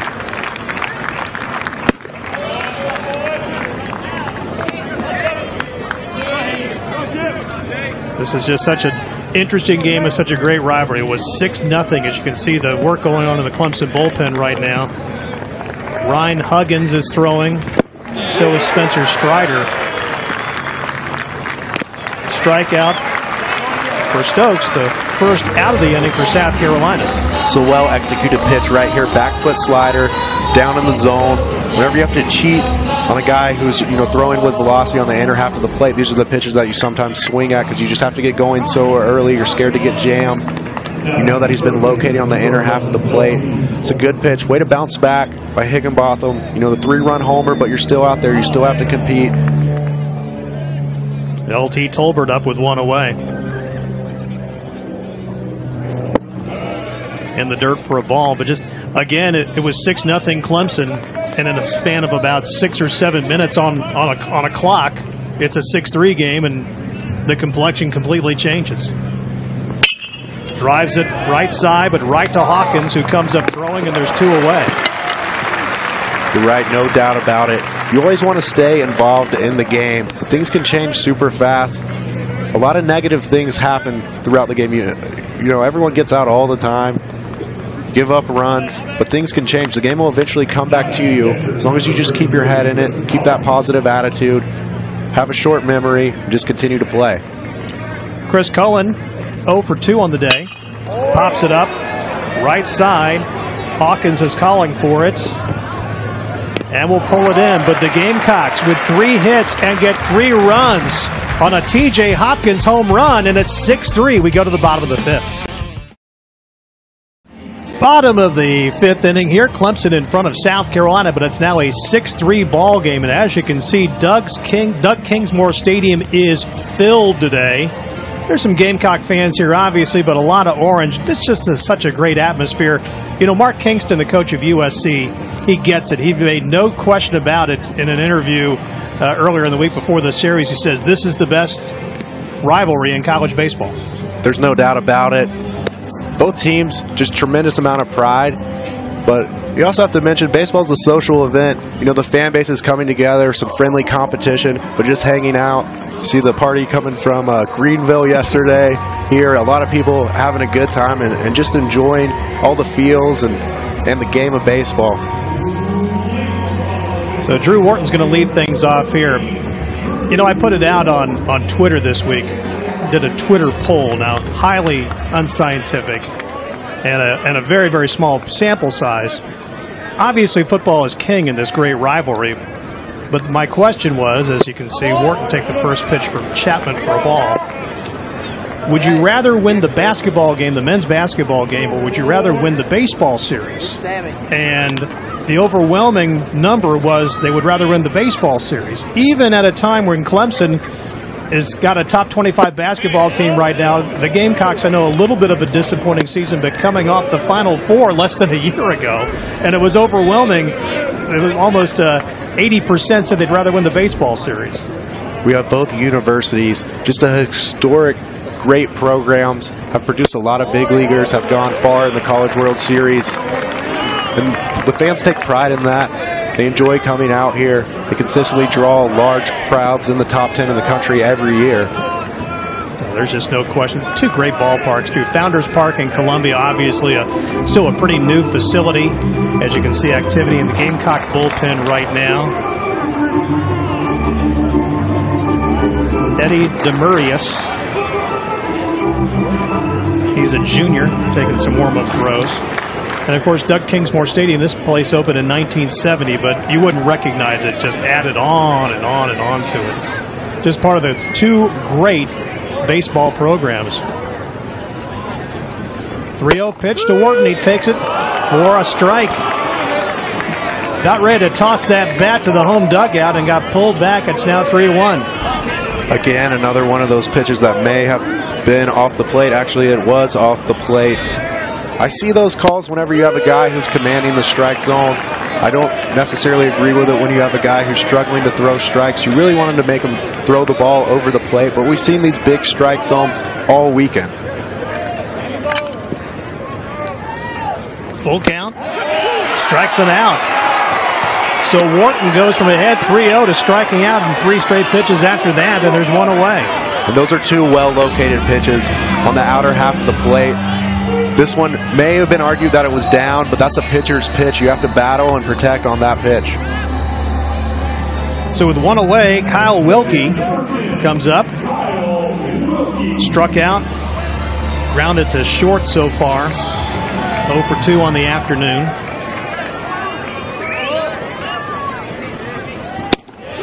Pitch from Chapman in there for a strike. And now Chapman's settling down. He has velocity. Getting ahead with a breaking ball right here. Sometimes you just need a clean slate, a fresh inning, and the game is completely different right now. You have a 3-run ball game. Make guys like lock in a little more and focus. I think the difference is, though, he's comfortable. He's out there, experienced some success, has a feel of the strike zone right now. He's thrown 5 straight strikes. Outside for a ball, 1-2. This ball's off the plate. You see catcher Cullen setting up, almost on the black in the other batter's box. And these are the pitches that you try to steal. Whenever you start commanding that strike zone, you start hitting your spots, you can stretch the strike zone a couple balls out or in. 1-2 pitch, grounded, out of play. He'll hold it 1-2. But then you got Wilkie there too, so he's registering all this in his mind. He knows, as a catcher, you can take your offensive bat over to defense. You know the pitches that the umpire is calling. If you see a guy calling balls off the plate, you kind of just take it and go back and take that to defense and start setting up a little further if you're the catcher. High and inside. Evens things up at 2-2.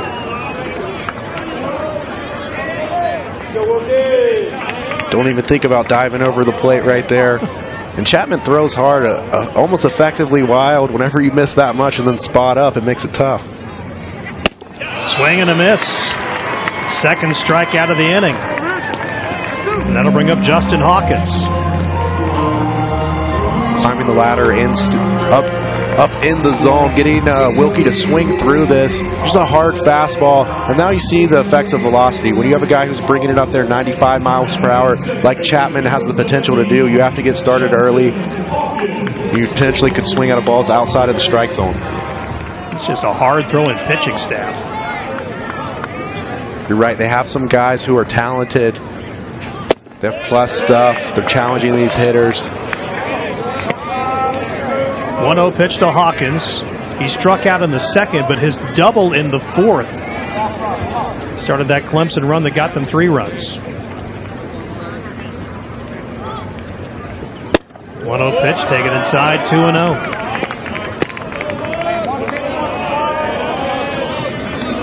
Teodosio is on deck, the number 9 hitter.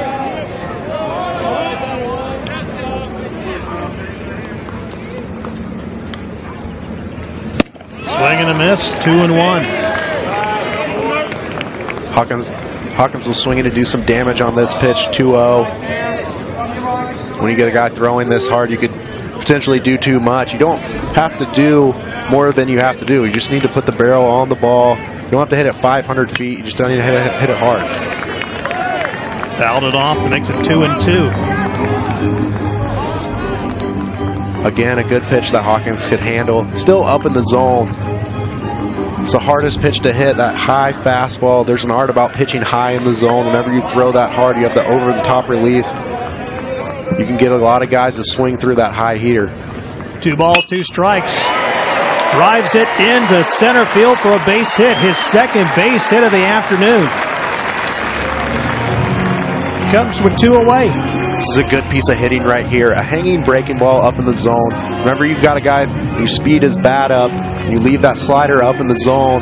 It's almost inevitable that he's going to hit it, especially when you're throwing hard. There's not much velocity differential between your fastball and your breaking ball. You throw it over the plate, the guy's on time. He's going to hit that ball out in front. Great piece of hitting right there by Hawkins.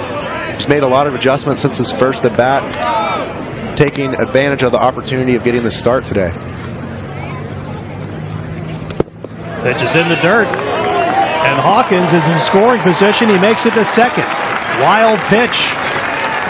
That is the first for Chapman, but the 5th on the afternoon for South Carolina. And there's no hesitation by these base runners. Once they see the catcher Cullen drop to his knees on the ground, they're taking off. They're challenging him. And it's difficult whenever you have balls bouncing in front of the plate to smother that ball, pick it up, and throw a guy out at second base, especially when there's no hesitation, whenever they're taking off right when they see you go to the ground.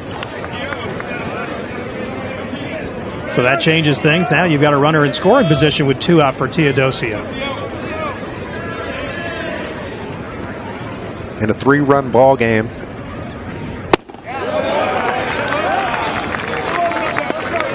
Could be big. And your adjustment from T.O. right now is to swing at strikes. He's had a tendency of chasing this pitch up in the zone. You know Chapman, he likes to climb that ladder, change your eyesight. You really want to make him come to you. Throw that ball over the plate, swing at strikes. Clemson 4 for 10 with runners in scoring positions so far. South Carolina is 1 for 7.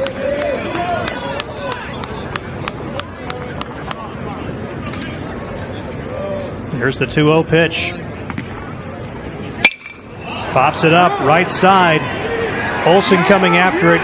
Says he's got it. Now struggles a little bit, but pulls it in right on the foul line, and that's going to be the inning. Tigers got a hit, but nothing across. We're through 5 at Doug Kingsmore.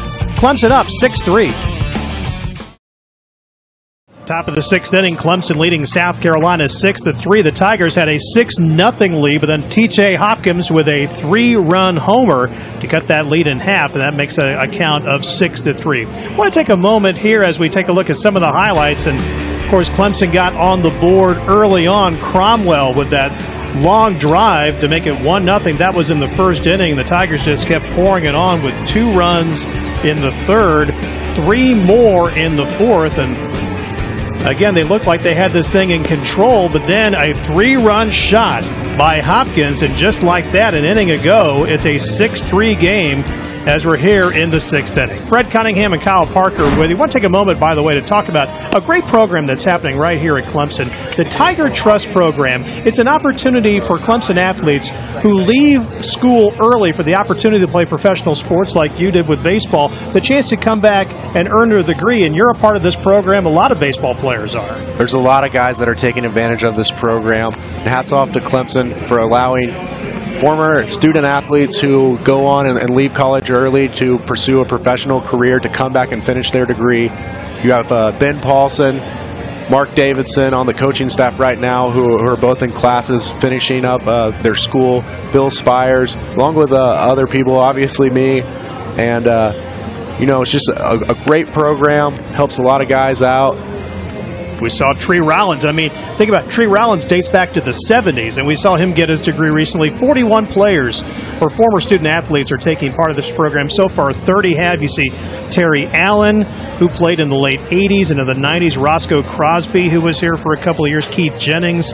Terrell McIntyre, who is part of the staff. There's Bill Spires, is the white Clemson hat right there. I mean, it's just a great program. And, you know, it is unique in college athletics, and we're talking about this so much, especially in basketball with players coming to college maybe for 1 year. But if you have the opportunity to go to pro, this is the best of both worlds. And it benefits everyone. A lot of guys who had the opportunity to learn a lot of things in professional baseball and come back and kind of relay that message to younger kids, get around the game, share their knowledge. And the Clemson Tigers here, as we start the 6th inning, have changed pitchers. Spencer Strider is in. You saw his numbers on the season. He's a freshman.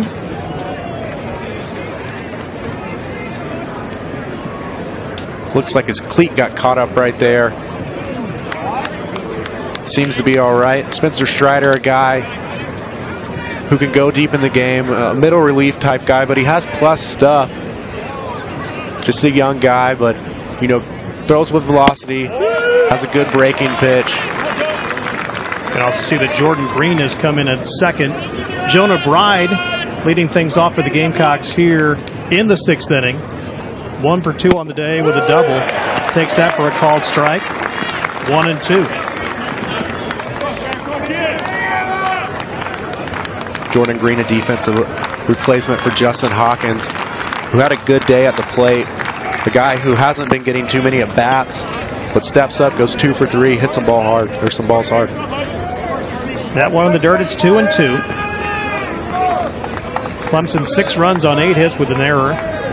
Gamecocks 3 runs, 6 hits, no error. Of course, that home run, the 3-1 shot, is the big one for South Carolina that brought on all 3 runs by T.J. Hopkins back in the 5th. Spencer Strider's pumping it up right now, 95-mile-per-hour fastball. A little adrenaline out there on the mound. One's inside off the little chin music, not intentional, but still had to get out of the way there to fill the count up at 3-2. Bride struck out in the 2nd. He doubled in the 4th.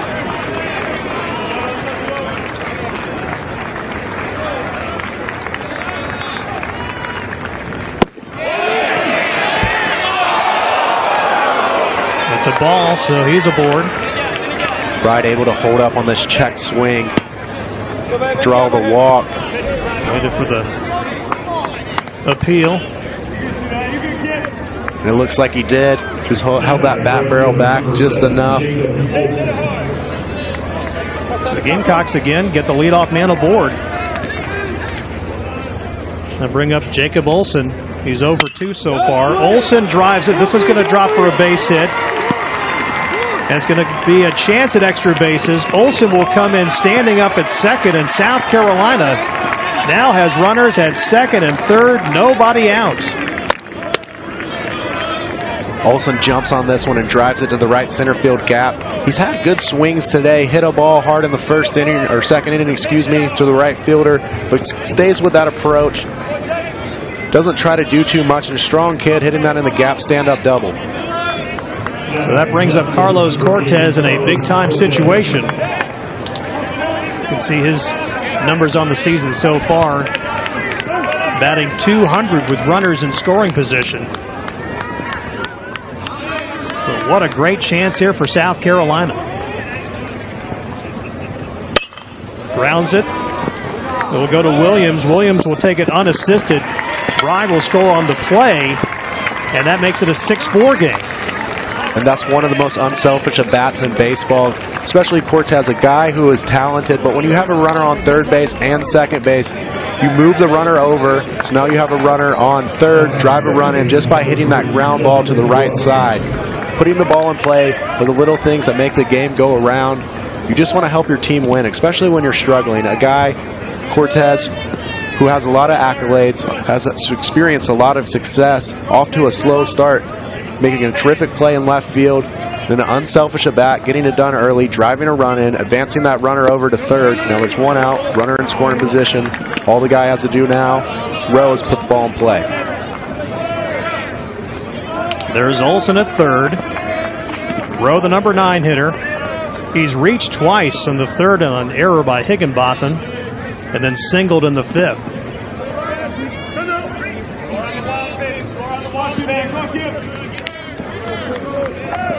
Again, Clemson at one point led this game 6-0. But the Gamecocks have battled back.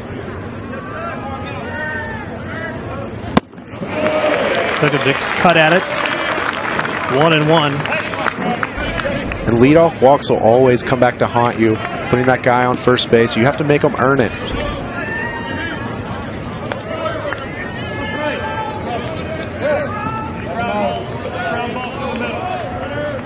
Strider taking his time. The 1-1. Swing and a miss. 1-2. It's an off-speed pitch away. It's like a slider. Good depth on this slider, so you just drop right off the table.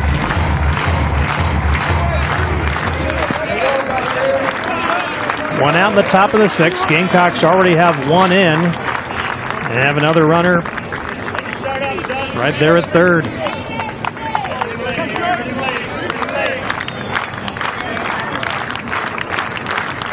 One ball, 2 strikes. Swing and a miss. Down goes Rowe, and there's 2 away. That's a big strikeout right there. 1 out, runner on third base. Any ball in play is pretty much going to score a run, especially with the middle infield playing back. Strider gets that strikeout, throws his breaking ball for strikes, gets ahead in the count with his heater. It's what he has to do to be successful. It's nice to see him bounce back. So that brings up Noah Campbell. He's 2 for 3 on the day. He had that bunt single, just that perfect bunt single in the 3rd, and then singled cleanly in the 5th. Inside for a ball.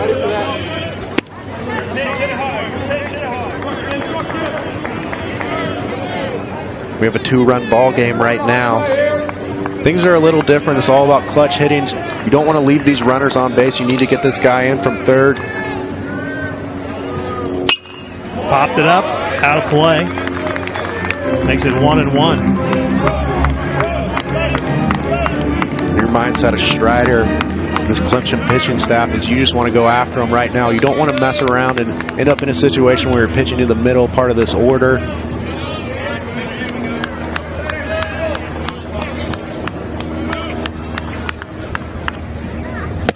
Swing and a miss, 1-2. That's a well-located fastball. Inner half of the plate. And that's the art of pitching up in the zone. You have to locate it just perfectly. Right below the letters, it looks so good. A little higher, probably lays off of that. A little lower, it's right in the hitting zone. Strider with a chance to get out of the inning. 1-2 pitch. It's high for a ball. It's 2-2. He tried to climb up in the zone again there. That one just got away from him. Now you're in a position where you have to throw a strike, especially, you know, with the 2, 3, 4 hitters coming up in this lineup. 2 balls, 2 strikes. It's in the dirt. Wilkie stays in front of it. Now it's a full count. And that's why Wilkie's going to stay in this lineup. Regardless if he hits or not, he's a sponge back there. Just saved a run. Runs saved are huge. The psyche of the pitcher saved. It's just a stress relief when you know if you accidentally spike one, Wilkie's going to keep it in front of him. Clemson fans making some noise. They want to see if they can get out of here having only given up 1 run. But it's going to be a ball 4 and a walk. Campbell's 2-out walk. And now that brings up Hopkins. And the last time he was at the plate, it was the same situation. There were 2 on, and he knocked it well out of the ballpark. That made it 6-3 at that point. Gamecocks have already scored once here in the top of the 6th, then it's 6-4. This is a situation that you don't want to be in. You don't want to give those free passes. Now you have to pitch to these guys in the middle of the order. For both teams, both lineups, these are guys that are going to hurt you. Hopkins is a .286 hitter with 2 out on the season.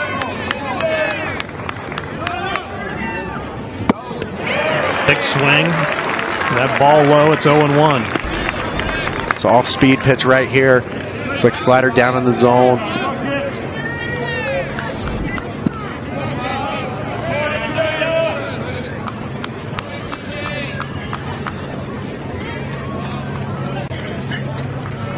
.01 pitch.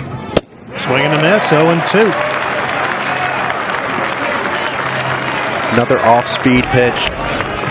Outer half of the plate right here. If you're Hopkins, great approach last at bat and you drove that ball. Right now all you need to do is hit a single. It's tough to do. Sometimes those homers have carryover. You want to just keep repeating that. It's an awesome image to have in your head. But at the end of the day, singles work. Stick to what's simple.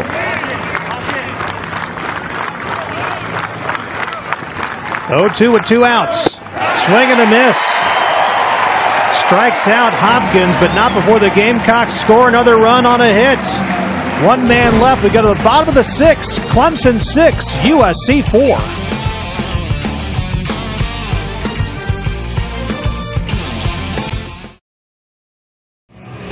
Top of the order coming up for Clemson here in the bottom of the 6th with the Tigers in front of the Gamecocks. It is 6-4, and the top of the order also would include Patrick Cromwell. We're going to talk about him in a moment, but the Gamecocks have made a change on the mound. The junior right-hander, Eddie Demurius, will come in. You see his record on the season so far, 1-0, a nice ERA of 1.69, but more walks than strikeouts so far on the season.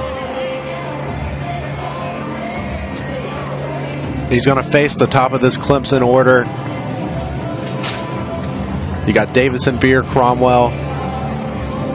Here's Logan Davidson. Flew out in the 1st, walked and scored in the 3rd, and knocked in a run in the 4th with a single.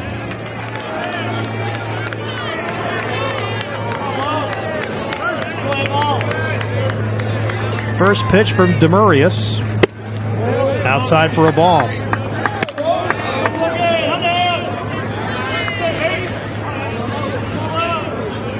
Davidson just seems so calm and collected at the plate. He's been selective these last couple games, and there he drives one deep. Rips it for a home run for right field, and the Gamecocks, who closed within 2, are now down by 3. It's 7-6 Clemson. 7-4 Clemson, excuse me. And there you see the pop from Logan Davidson. Has a sweet swing from the left side of the plate. Hits this one well up over the batting cages in right field. And that's going to be relieving for him. First home run of the season for Davidson. So after scoring the first 6 runs and then watching South Carolina score 4 in a row, he gets the sledgehammer waiting for him at home plate. It's now a 7-4 game. And you almost saw this one coming. Whenever you have a guy who just continues to put together good at bats, not swing at bad pitches, we obviously know Logan Davis is super talented, but you know he's going to be selective. Key to hitting is just swinging at pitches that you can drive. He's patient, stayed within himself, put a good swing on a good pitch, and something good happened. Here's Seth Beer. Flew out to left field in the first, struck out in the third. Big defensive shift that we can show you right there. And Beer gets played this way a lot. And the shift is all dependent on locating the pitches. You pitch to the shift. They're going to try to throw Seth Beer hard and in, maybe soften away, give him something that he's going to hit on the ground and pull. Gamecocks intentionally walked him back in the fourth.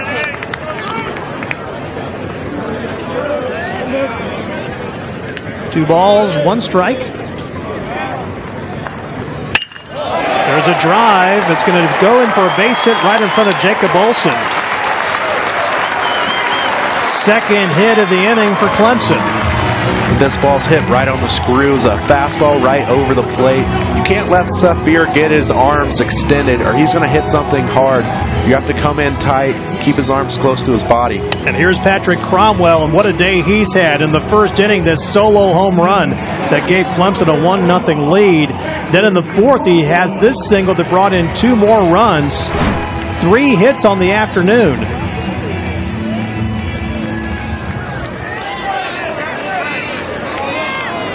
Cromwell's been hot, driving in runs, hitting behind Seth Beer.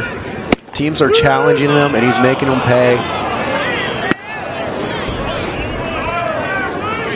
Shows bunt, takes the called strike. For how he's swinging it right now, please bunt. If I'm the opposing team.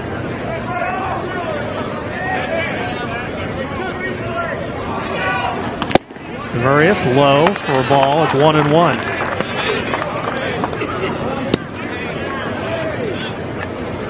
Demarius has some good depth on that breaking ball, a 12-6 curveball right there. He's got to be super careful. Obviously, he knows that Patrick Cromwell's, he's comfortable at the plate, and he's been feeling good today.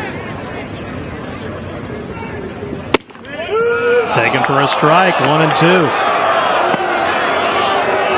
You can hear the Tiger fans had a mild disagreement on the call. And this is a good job by calling the catcher right here. A lot of times you see guys turn their glove over, and that's an indicator to the umpire that it's outside of your frame. It's probably a ball. Catching that ball with your elbow out and your hand vertical or horizontal like that gives the appearance of a strike. It's not easy to do. It's an art as a catcher. Grounded to short. Chance for 2, and they get it. Nice job by the Gamecocks. It's a tailor-made double play. Patrick Cromwell is human. He does get out. Right to Stokes. Took it himself. Over the Tolbert at first. So with 2 away, Chris Williams will come up. Williams has had a big day. Singled in the first. Knocked in a run with a single in the third and walked in the fourth. He's had good at bats. Whenever I watch Chris Williams' bats, I just want him to swing at pitches down in the zone. He does a lot of damage on those low ball. He's a low ball hitter. He gets in trouble whenever he starts swinging at pitches elevated.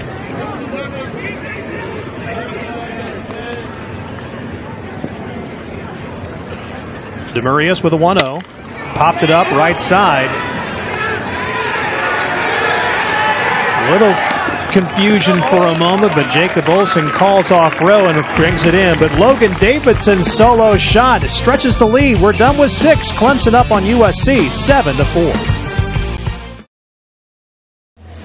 A great day for this series capper at Doug Kingsmore Stadium. Clemson up 7-4 on South Carolina in the top of the 7th inning. What's ahead for these 2 ball clubs? We start with USC. After today, they've got a game in Charlotte on Tuesday night. They'll play Appalachian State.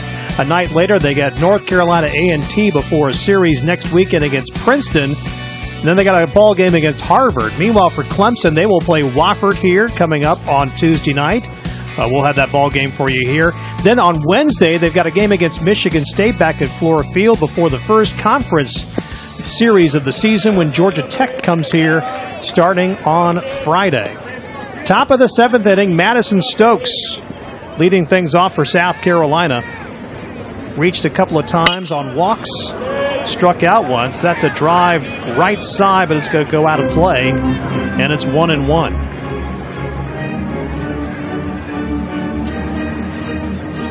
Strider continues in relief for the Tigers, who have that 3-run lead. Ground ball. Davidson comes up, throws it to Williams, and there's one away.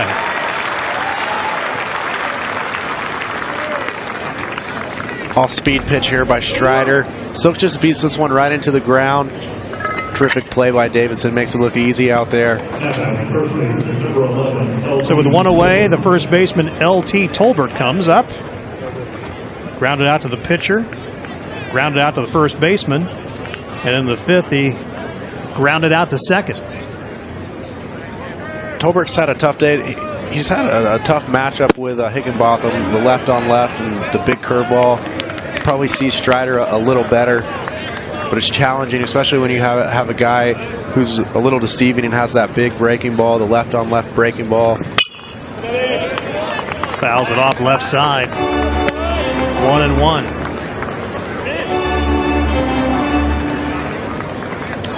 See the flags right now. Actually, we got one stuck in a tree. Drives it right side. Will it drop for a base hit? No, it won't. It's right at Seth Beer, and there's 2 away. Tolbert just ran out of bat on this one. Hit this one off the end of the bat. Off-speed pitch over the plate, but low. Located well. It's a soft line drive out to right field. So that brings up the catcher, Chris Cullen. He's 0 for 3 on the day. Not a whole lot of it. Wind has really been a big factor, at least today so far. We had a little bit of a breeze coming in off Lake Hartwell off of right field earlier, but a little bit of a crossing wind, but nothing too serious right now. There's a drive, and it's right at Cromwell. That's a second great play at third on the day to end the 7th for South Carolina. A 1-2-3 inning for the Tigers. We go to the bottom of the 7th. Clemson up on USC at 7-4.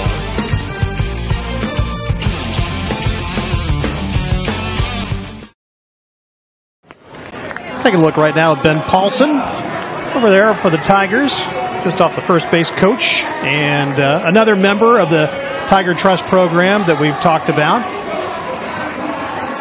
And in case you missed our conversation a little bit earlier, it's the program that's started at Clemson in 2015 that invites former athletes who left school early to go after a professional sports career to come back and finish their degrees. And so far, 41 have taken advantage of it and 30 have finished.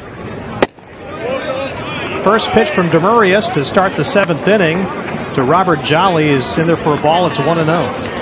Ben Paulson's a guy that a lot of these players can resonate with.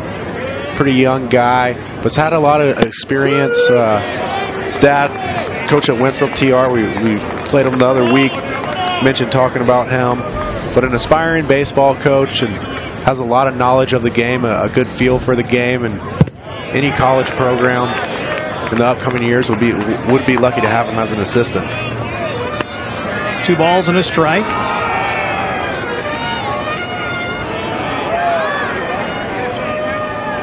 There's a count on Jolly. Takes it for a strike. It's 2-2. It's a well-located fastball down in the zone, outer half of the plate. 2-2 pitch. Grounded it. Rowe throws it over to Tolbert. 1 away in the Tigers' 7th. Smooth play by Rowe right there. It's a tough angle. Shaded towards first base, running back to his right. Just makes it look easy. Flawless, relaxed play. So that brings up Drew Wharton, 0 for 3 in the game so far. Fly out, ground out, and struck out.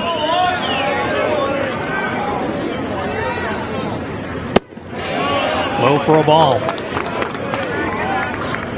It's a plus slider right there. Good take by Wharton. The thing had some bite on it. Wharton batting .250 on the season, but he's got 4 home runs. Taken for a strike. He goes back to the slider, dropping it in right over the plate. A lot of these guys, they have different speeds to their slider. They have ones that they like to throw for strikes, and they have their out pitch, which they snap a little harder. Fouled sharply down the left field line. They'll make it 1-2. And this would be the time that you get the snap slider, the hard slider down in the zone that'll probably break down in the dirt. And you see the slider earlier in the count that you're obviously just wanting to throw a strike, get it over the plate. You're not going to break it as hard.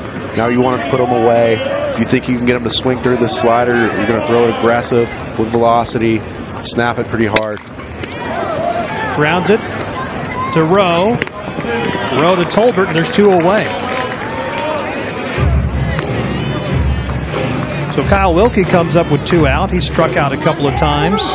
Also grounded out to short. Of course, if you've told me before with Wilkie, anything you get on offense out of Wilkie is just a bonus because of what he does defensively and handling the pitchers. And he's been driving in some runs. He's been getting comfortable. Still early in the season. But yeah, you're right. He just needs to manage this pitching staff, keep playing good defensively, and be competitive at the plate. He knocked in 2 runs yesterday in Greenville, and that was able to give the Tigers a little bit of cushion. It was 3-1, and they knocked in 2 to make it 5-1, which wound up being the final. This is a nasty breaking ball right here. Plus pitch. You see the depth on that breaking ball. 0-2 pitch, and it's a 1-2-3 inning for Demurius and company. We are through 7 at Doug Kingsmore Stadium. Clemson up on the Gamecocks. It's 7-4.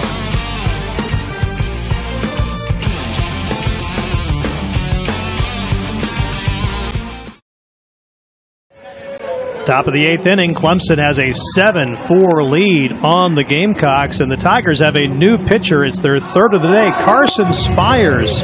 The right-hander has come in. You look at his numbers on the season. This is his 5th appearance. He's pitched 5 2/3. No runs allowed. He's got 8 strikeouts to just 1 walk. Carson Spires features a 2-seam fastball that's going to run down towards his arm side into a right-handed hitter and a slider. He's going to throw strikes. A ground ball pitcher. He needs to stay down in the zone to be successful. Establish the strike on the inner half of the plate. Jonah Bry will lead things off here for USC. He had a double back in the 4th.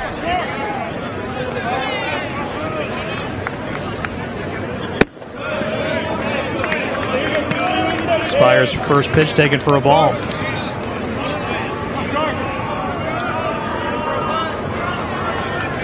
Bry batting .500 on the season as a leadoff hitter. Pops it up to the right side. It'll be out of play. That'll make it 1-1.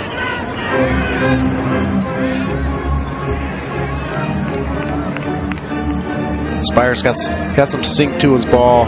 You see that kind of 3/4 release. Ball's going to run down to a right-handed hitter. Your approach as a hitter is to get a ball up, something that's going to fall down into the strike zone.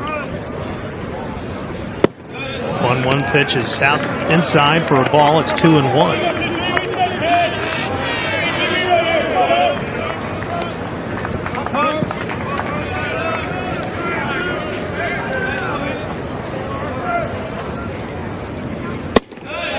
Pitch is outside. So you see Spires just staying in the stretch. A lot of guys, especially bullpen guys, they just keep it simple. They feel comfortable in the stretch. They'll stay in it regardless if there's runners on base or not. Called strike. Full count 3-2. When you hear the name Spires involved with Clemson, yep, he's just the latest from a long line of Spires who have been stars for the Tigers. 3-2 pitch coming. Grounded. Takes a hop off second base, but a nice play by Green to get it across. And there's one away. And Jordan Green's a solid defender. See Monty going with the decision to take Hawkins out. You have the defensive replacement, Green. And that's about as difficult a hop as you can get off the base. Just reaction skills. Green can really help this team out defensively. A guy who's played a lot in the past, may have a little bit of a different role right now, but an unselfish guy who the coaching staff can trust, especially on the field at second base. Jacob Olson takes first pitch for a ball. He doubled back in the 6th. I think Olson's put together some terrific at-bats. He's hit the ball hard, has one hit to show for it, but not a lot of at-bats entering this game. So has had a good approach. Seems like he wants to get the ball out over the plate. He can drive it to the opposite field.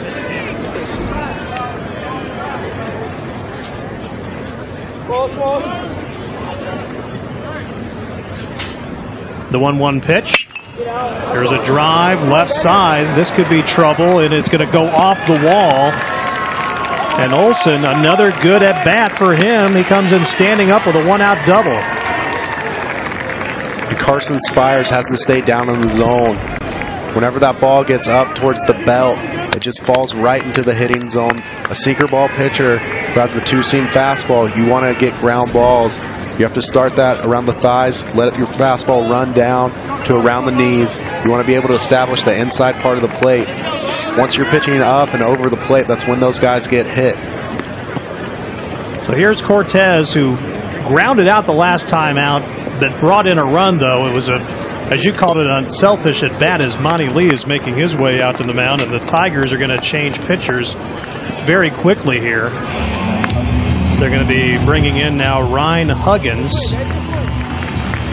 And so Carson Spires will leave with 1 out and a man aboard, with the Tigers up 7-4. Take a quick break here at Doug Kingsmore Stadium in the top of the 8th.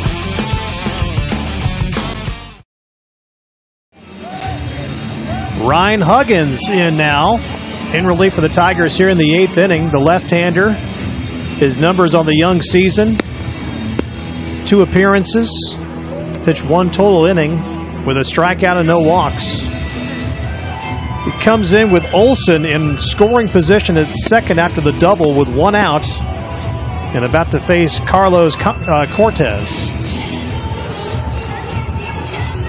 Clemson jumped out to a 6-0 lead. Gamecocks got as close as 6-4. It's now 7-4. There's Jake Higginbotham, who started this game. Had a pretty good outing. Now he wants to see if his team can hang on to this lead and win this series. It would be the 4th straight time Clemson would have won the series. Monty Lee electing to go with a left-on-left matchup. You have a 3-run ball game in the 8th inning.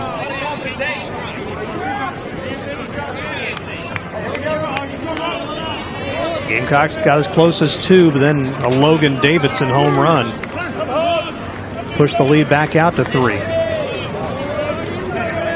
And despite the slow start, Cortez is a guy who can handle the bat at the plate. Called strike. It's a big sweeping breaking ball right here. This is what you have to do, coming out of the pen, throw your off speed for strikes. Just gets more crucial as the game progresses and you get down to the last innings. Inside, called strike, 0-2. Drops this one in there again. Looks like it just breaks right over the inside part of the plate.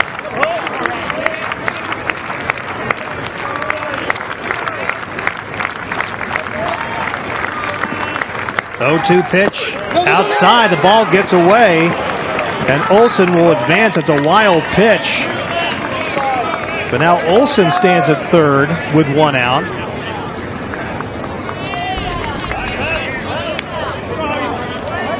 Now you have a guy on third base with 1 out. Cortez doesn't need a hit to drive this run in. Looks like the infield's playing back. As long as he just puts the ball in play, he's going to produce a run, an RBI. And these mistakes will always come back to haunt you. You see South Carolina being haunted by a couple, pass balls, letting runners advance. You don't want to have any unforced errors. You want to control everything that you can control. Another pitch in the dirt, but Wilkie stays in front of it.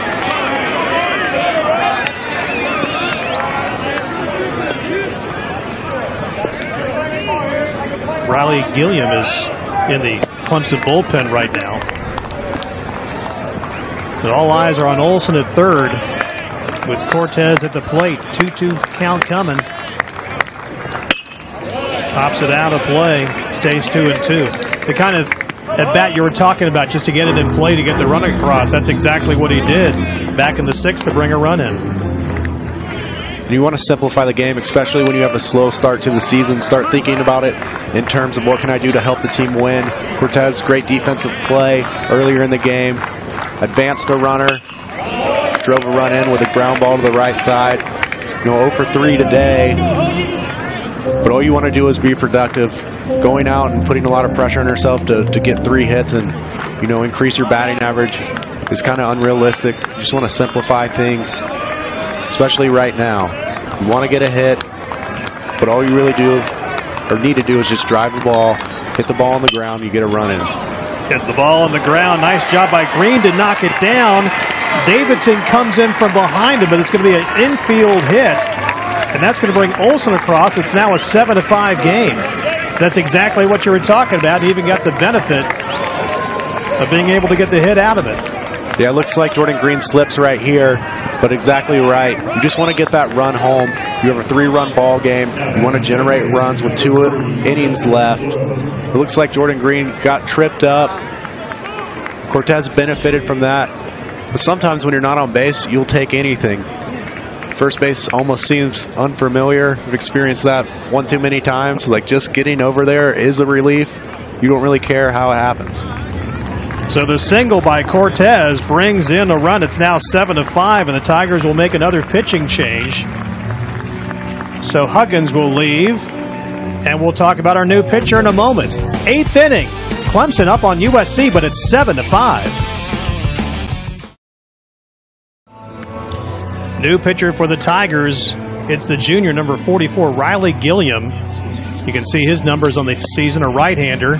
He's appeared in 4 games, has a win and a couple of saves as well. A 1.69 ERA, 11 strikeouts to 3 walks. Comes into a situation with the Tigers up by 2. It's 7-5. There's 1 away here in the top of the 8th. Cortez is at first after the RBI single, and Justin Rowe is coming to the plate. Monty electing to go with the closer in the 8th inning. Riley's the established closer on this pitching staff. Now he's going to face the bottom half of this order and potentially the top 3 hitters. You got Hopkins, Stokes, and Tolbert coming up, guys who can drive the ball. You're in a 2-run ball game right now. The mindset has to be that Riley's going to finish this thing off. So look for him to finish this 8th inning, potentially go into the 9th inning. And Matt Williams is going to pinch hit here in the 8th inning. And if it sounds familiar, it should. Williams pinch hit on Friday night. His team was down by a run at the time, 2-1. Hit that home run that tied the game at 2, which led to the Gamecocks then getting that run in the bottom of the 9th to win game 1. Williams, before that at-bat, had 3 career home runs and 165 plate appearances.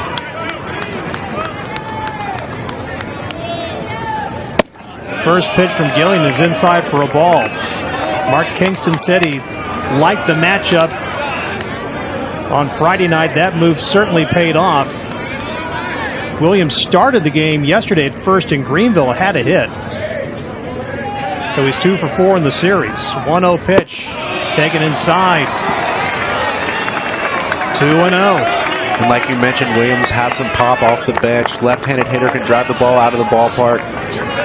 You got Riley Gilliam. plus breaking ball, can run that velocity up around 95, 97, but he has to throw strikes and get ahead in this count. There's a strike called. It's 2-1.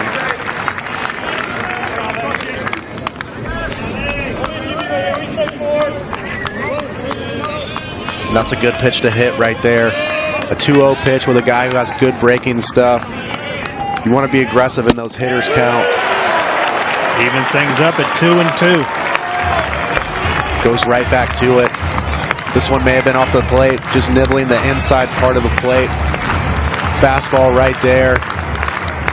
And now you don't know what's coming. You know that Riley has that plus breaking ball in his pocket and throw it whenever.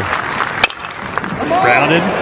Green for one, flips it over. They try to turn two, and they get it. The double play gets Clemson out of the inning, but the Gamecocks pick up a run to close it to a 2-run gap. We go to the bottom of the 8th inning. Tigers 7, South Carolina 5.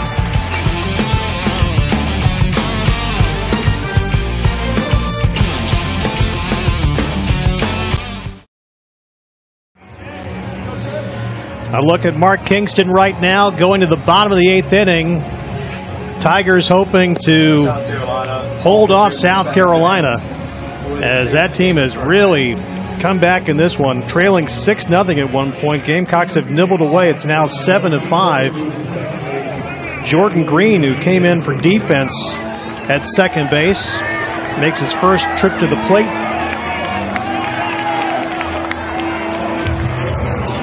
Adam Renwick is in.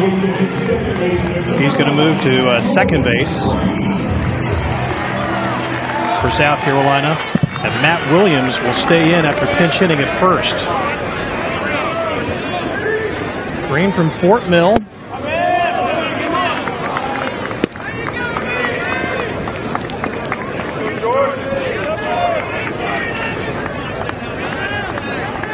Nice turn by Green, the bottom half of that, top half of the 8th inning.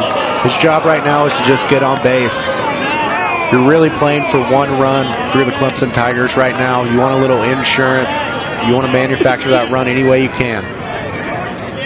1-1 pitch. Takes it for a ball. It's 2-1. So Tolbert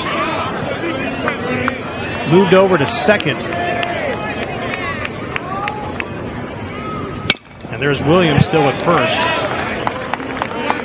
as he fouls it off.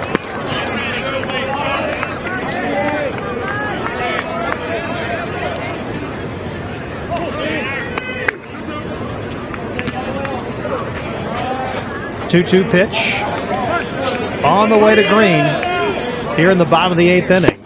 Check straight swing, and it's going to be called strike. So down goes Green. We'll take another look. And that's that slider blowing away, outer half of the plate, well located. It's a strikeout pitch right there. Jordan Green just couldn't hold his swing up.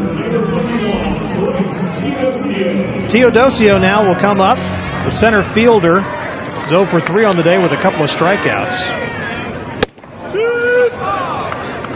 Takes first pitch for a called strike.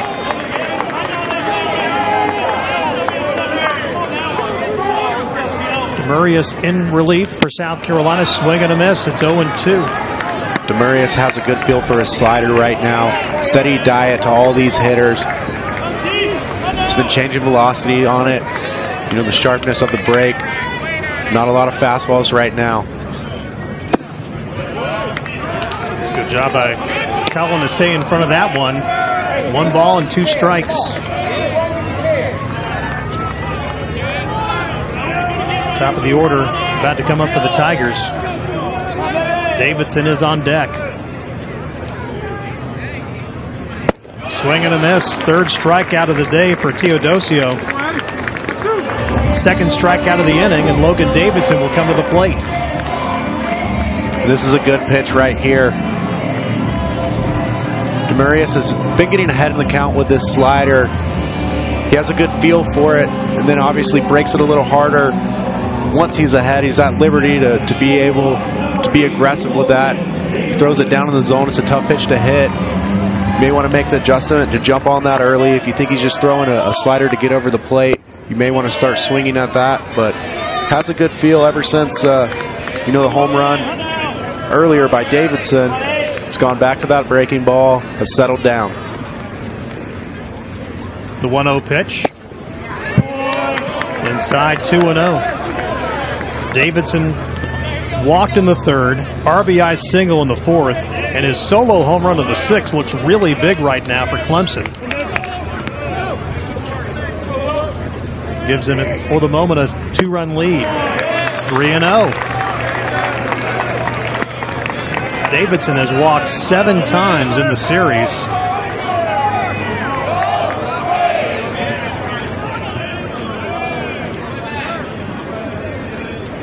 The 3-0 pitch. Taken for a strike. It's 3-1. Davidson's taking all the way right here. Fastball pretty much splits the plate. But I would have to think he's going to go back with his breaking ball right now. He's been really comfortable with it. Walks for the 8th time in the series, 2nd time today. 1-out walk brings up Seth Beer. And you can tell Davidson's just in the zone.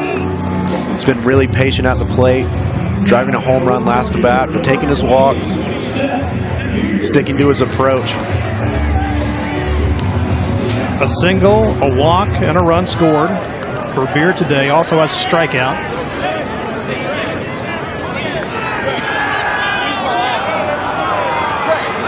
Now Chris Cullen will go out to talk to Demurius for a moment. As you can see, Gamecocks have some activity. It's Carmen Majinski, freshman right-hander.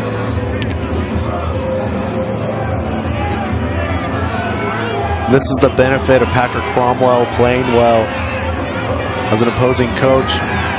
You have to decide whether you're going to go attack Seth Beer or you're going to pitch to Cromwell, who's had continuous good at-bats, drove in a lot of runs today. Cromwell's had a big day. Solo home run in the first, singled in the third, knocked in 2 runs with a single in the fourth. Greg Street, the home plate umpire, goes out and finally breaks things up. So here comes Seth Beer with 2 out. Davidson at first.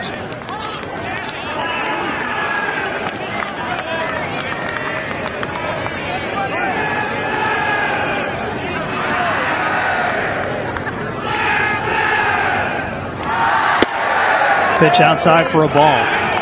Be sure to stay with us at the end of the game because we're going to stay on the air because really something special that happens in this series is that a most valuable player for each team is named. You're going to see that presentation that's going to come up at the conclusion of this game. 1-0 pitch to Beer. It's in the dirt. That's going to let Davidson get into scoring position at second. Wild pitch. Another one for the Gamecocks. They've really struggled with that today. This changes your mindset when facing Seth Beer. Now that you have first base open and there's already a runner in scoring position, you can put him on first, pitch around him. Probably not an intentional walk, but you don't have to give in. You don't have to challenge him as much. Just be fine. You can throw your breaking balls even if it's a hitter's count. You don't really have a lot to lose if you put him on. You can see Majinski continue to warm up, but right now it's on Demurius, and they are going to, for the 2nd time today, intentionally walk Seth Beer.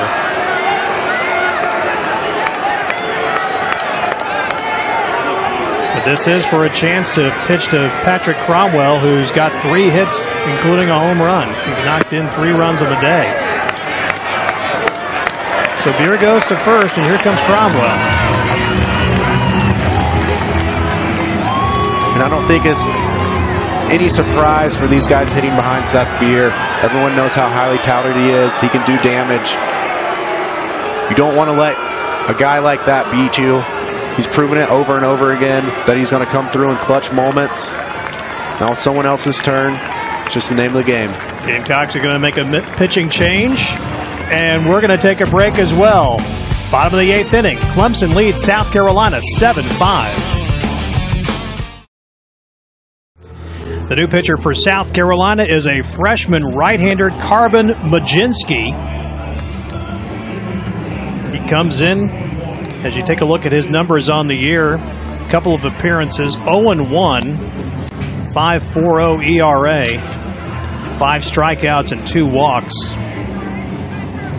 He comes in with a couple of runners aboard for the Tigers. Davidson at second. Seth Beer just intentionally walked to first with 2 out. You're going to face Patrick Cromwell, who's had a big day. You're right. Patrick Cromwell's been seeing the ball, putting together great at-bats. Home run to lead the game off. Also drove in 2 runs, single to right field. There's Patrick, who knocked in 2 runs yesterday. Had the base hit that knocked in a couple of runs that proved to be the difference in the game. Might be one of the leading contenders for that award I was talking about. The 2 MVP awards are named after 2 longtime sports information legends here, if you know this area. The late, great Bob Bradley for Clemson and the late, great Tom Price for South Carolina. I was lucky enough to sit into a couple of discussions with those 2 guys, and when I say discussion, that meant I didn't say anything. I just listened to them. Listened and learned a lot. That is a wise piece of advice. When you're around people who know a lot more than you, I've always tended to try to be quiet.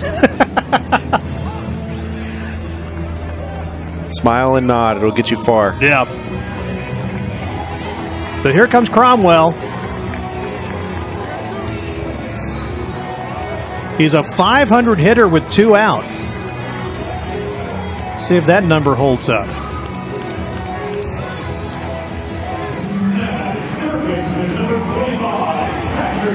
In addition to what he's done at the plate, he's had a couple of beautiful plays at third today. It's become comfortable. It's been a staple in the lineup due to early success, but it's nice to see him playing with confidence and letting his abilities show. Takes the pitch inside for a ball.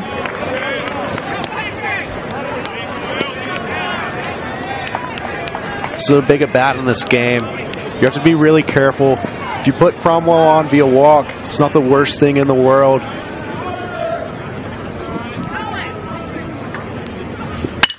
Drives it right side, but he knocks it right at Tolbert, who's able to get the force at second. And there's nothing across for Clemson in the 8th. We will go to the top of the 9th inning. Clemson leads South Carolina 7-5. Top of the 9th inning, Clemson leading South Carolina 7-5, and the winner of this game and this series is going to make a difference in the Palmetto series. This is an all-sports competition between Clemson and South Carolina. You can see the Clemson points so far this year, scored by the football victory, the win in men's basketball, men's soccer, and golf. So Clemson right now has a chance with men's tennis and also academics to tie it, although there's some other variables that could factor into it. But right now, Clemson trying to see if they can get out of this 9th inning, but it is going to be a tough chore for Riley Gilliam. He is the Clemson closer, but he will face the top of the Gamecock lineup, and it starts with Noah Campbell, the DH. A couple of singles and a run today. First pitch is in there for a strike.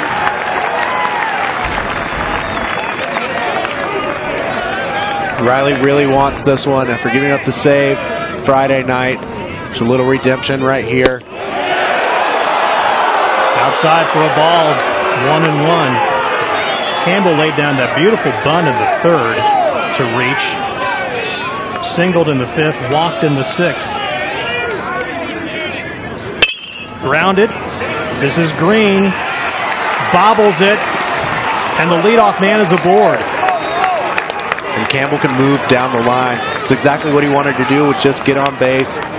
Now you're going to have the potential tying run coming at bat with guys who can hit for power. This is a difficult play for Jordan Green. Backhand with a guy who can move down the line. That brings up T.J. Hopkins. Hopkins with 2 hits today, including that 3-run homer in the 5th. Clemson was cruising along with a 6-0 lead at that point. That made it 6-3, and here we are in the 9th. He's the tying run at the plate. First pitch is taken for a strike. It's always interesting, Fred. You never know what's going to happen in the 9th inning. It's a breaking ball right there. You see good depth on this breaking ball. It's his plus pitch, his go-to pitch. Grounded off, foul. 0-2. Stokes is on deck.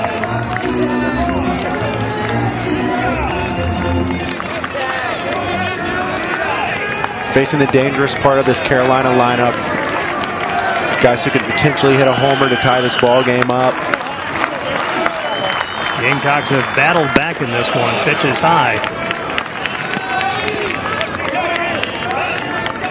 You think about it, at one point they had been, over 2 days, had been outscored 11-1 when it was 6-0. But look at how they've battled back with a chance to still win this game and win this series.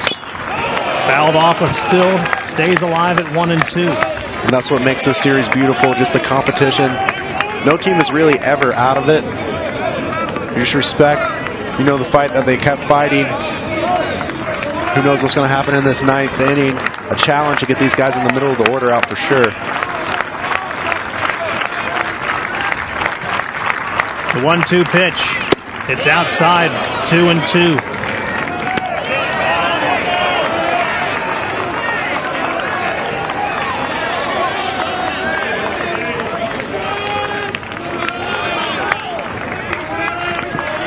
Game's coming up on about the 3-hour mark. Swing and a miss, and there's one away. That was a filthy breaking ball right there. Doesn't get much better than this. Whenever you locate that curveball down in the zone, you're going to get a lot of swing and misses.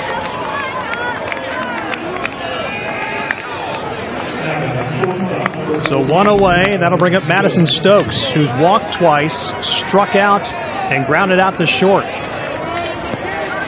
But still batting .435 on the season.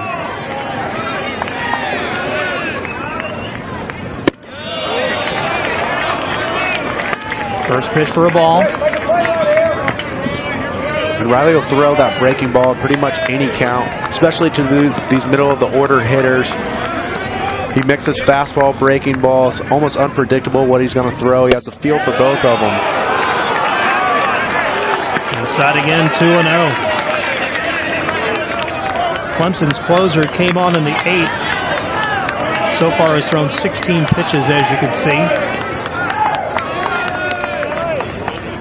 The 2-0. Fouled back to the screen, 2-1. When you have a guy throwing this hard with 2+ pitches, you have to hit the pitches you can. That there was a great pitch to drive. You're not going to see too many pitches to hit with a guy like, you know, Riley Gillum, who has his deep depth curveball, has a high velocity fastball. You have to take advantage of every opportunity you get. Called strike. 91 mile an hour on the gun. This is very well located. Now it's 2-2. You've seen his fastball, you've seen his curveball, you're just battling, you want to get it to the next guy.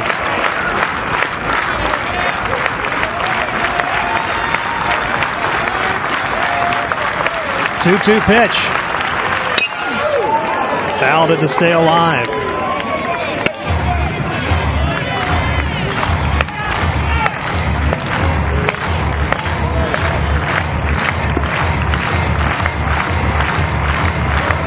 You have to have a special mentality as a closer. There's so much riding on every single pitch, maximum effort. Unlike a starter who you're going to take some off and you kind of wear the storm, go through the whole game. You have to be able to deal with pressure. Just misses that curveball off the plate right there. That's a very good take by Stokes. That's not an easy pitch to lay off. Didn't miss by much. And they appeal down the first base side. So now it's a full count, 3-2 with one out.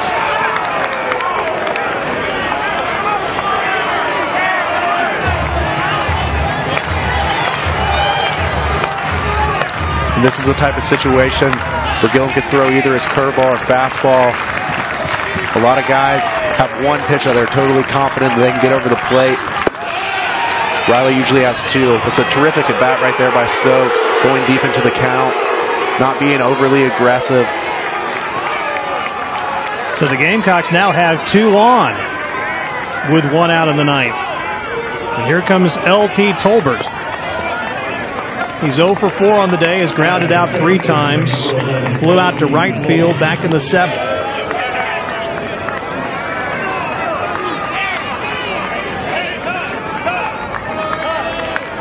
Similar to Seth Beer, Stokes is a guy that you don't want to let beat you. He's a guy that everyone knows can drive the ball out of the ballpark.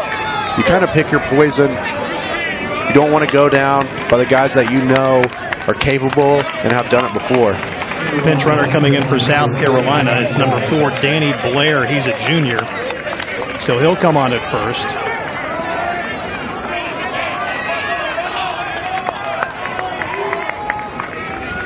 From a defensive mentality, the guy on second base really doesn't mean anything. The tying run is at first. You don't want to let that guy advance and get into scoring position.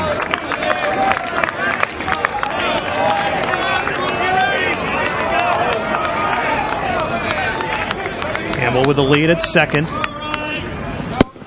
Pitch is taken for a strike. There's that deep breaking ball again. Down in the zone. You have to stay down in the zone with that breaking ball. You don't want to leave it hanging where they could potentially drive it to the outfield. Taken for a ball. It's 1-1. Cullen, the catcher, is on deck.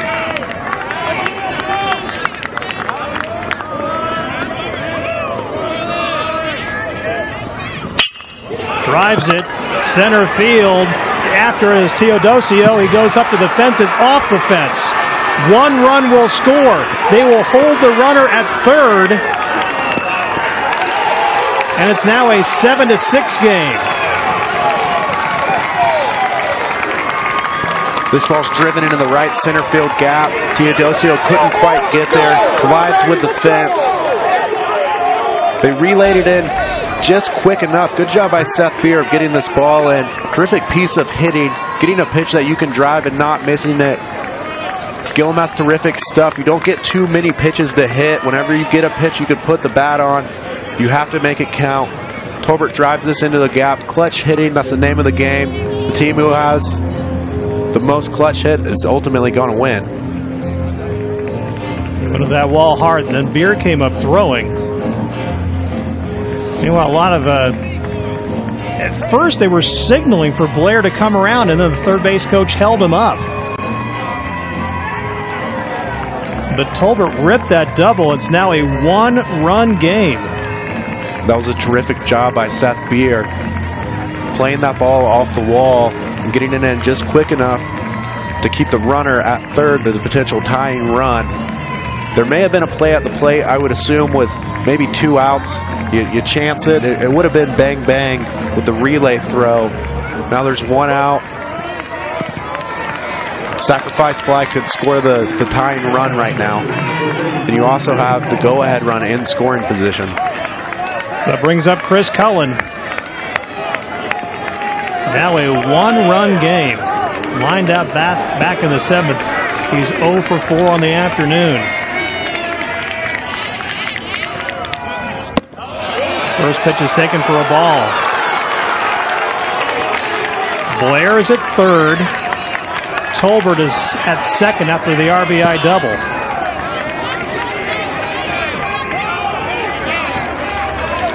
Infield seems to be at normal depth right now. You have the go-ahead run at second base. You can't bring your infielders in, potentially give up that run. It looks like a sac fly to center field. Teodosio, his throw to the plate will be off the mark, and the Gamecocks are able to tie it, and then the ball gets away from Wilkie, and the runner advances to third. So now the go-ahead run is at third with 2 away. But the Gamecocks have now come all the way back, and they've tied this game at 7. But now you have that runner on third base, tags up and scores. So all you need to do is put the ball in play. Teodosio running to his left. He has to slow down and try to throw back. It's a difficult play at home. The pass ball allows Tolbert to advance to third. Potential tying or go-ahead run at third base for the Gamecocks. So here's Jonah Bride with 2 outs. He has doubled in this game. Ball 1.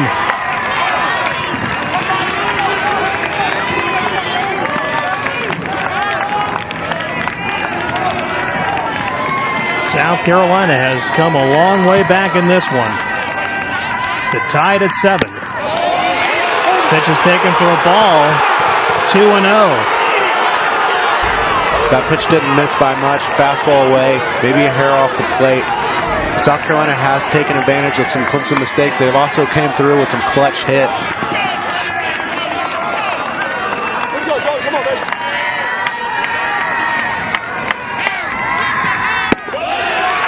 Tie, it's 3-0. Jacob Olson is on deck.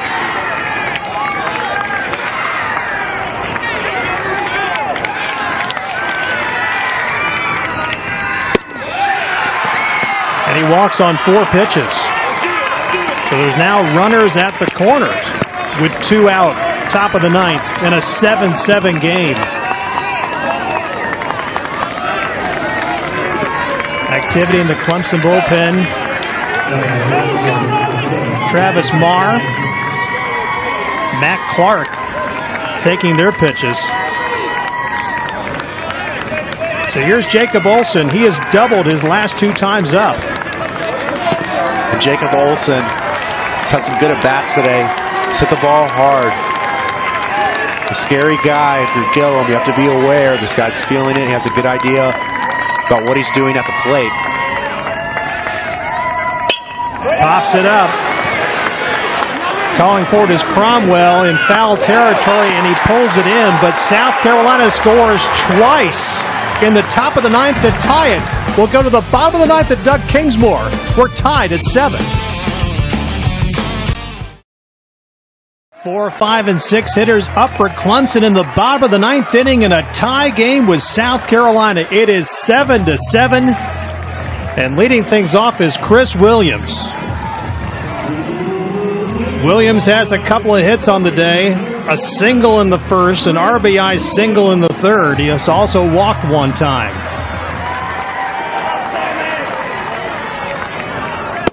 First pitch is a strike from Majinski.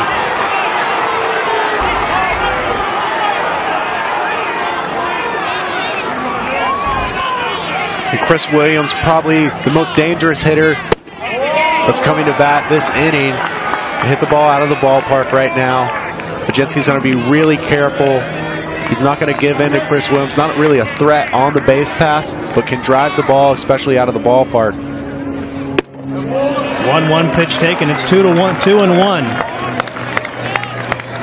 This great rivalry series with a decisive game, of course, it comes to the 9th inning. 2-1 pitch to Williams. Popped it up. Cohen is calling for it. Waiting for it, and it's going to go just foul. Drifted just at the last second out. And that was a very hittable pitch. Chris Williams a little frustrated that he missed this one. A fastball that he knows he can drive. You're not going to see too many of these pitches, especially with these high-quality arms, guys coming in with, hard breaking balls and a lot of velocity. You have to get something over the plate that you can do some damage with. Gamecocks have made a lot of defensive changes here in the bottom of the 9th inning. 2-2 pitch to Williams. Off his wrists a little bit. It's going to be foul. Carlos Cortez is now in right field. Hopkins is in left.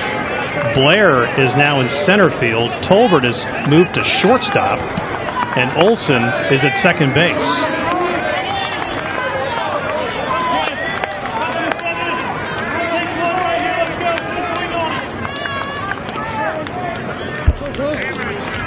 Two balls and 2 strikes is the count to Williams.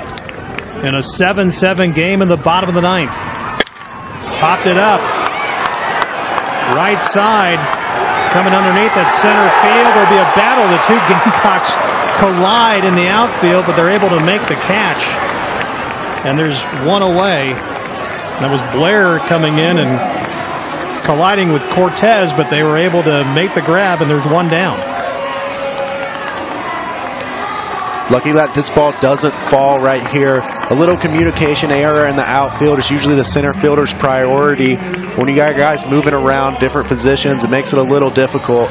You also notice the wind slightly blowing towards right field. The foul ball by Chris Williams blows back into the stands, and then this one kind of drifts towards Cortez in right field. First pitch to Robert Jolly was a ball that got away.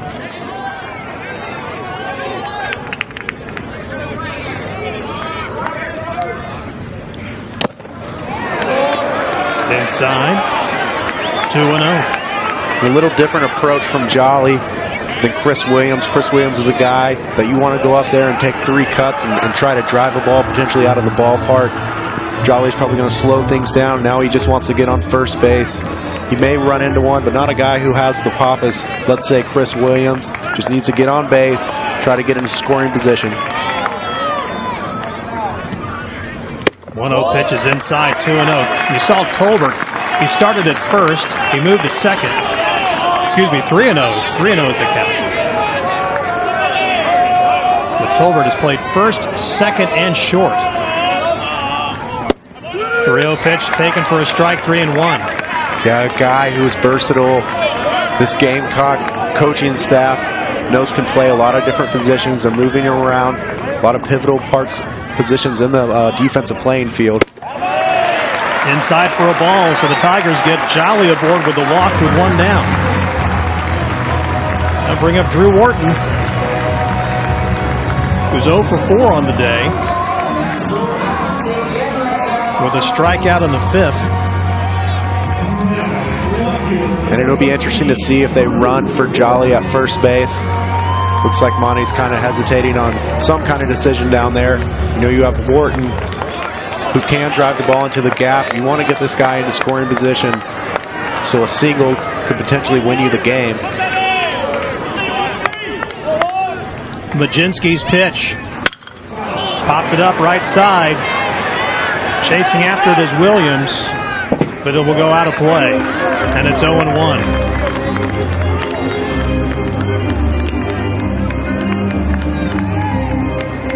This is a big at-bat for Drew Wharton. Just needs to advance it to Wilkie. Had a big day yesterday. But your approach as a hitter now is just to keep the lineup moving. You don't want to put too much pressure on yourself of doing too much. Check swing. Call for a strike. It's 0-2. And this is a dirty slider off the plate. Wharton couldn't quite hold up.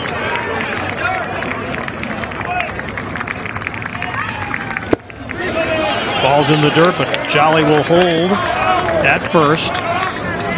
1-2. Good job by Cullen in keeping this ball in front. You want to keep that double play intact and also not let the winning run get into scoring position.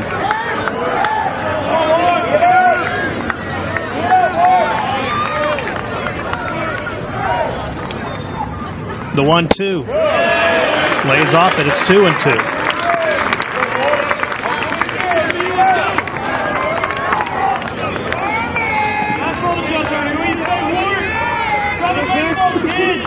And if you're Robert Jolly at first base, you have to be anticipating this hard slider in the dirt.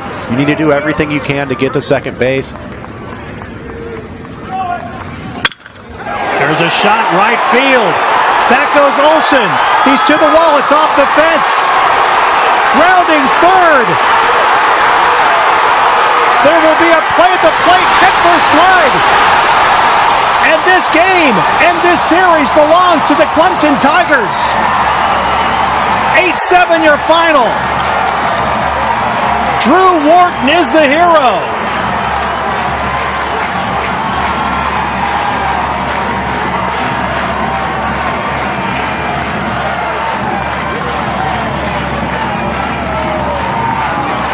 A one-out rally by the Tigers after seeing the Gamecocks battle back to tie that game in 7 in the top of the 9th, and Clemson comes through with a run in the bottom of the inning to win it by a final score of 8-7. They win this series 2-1.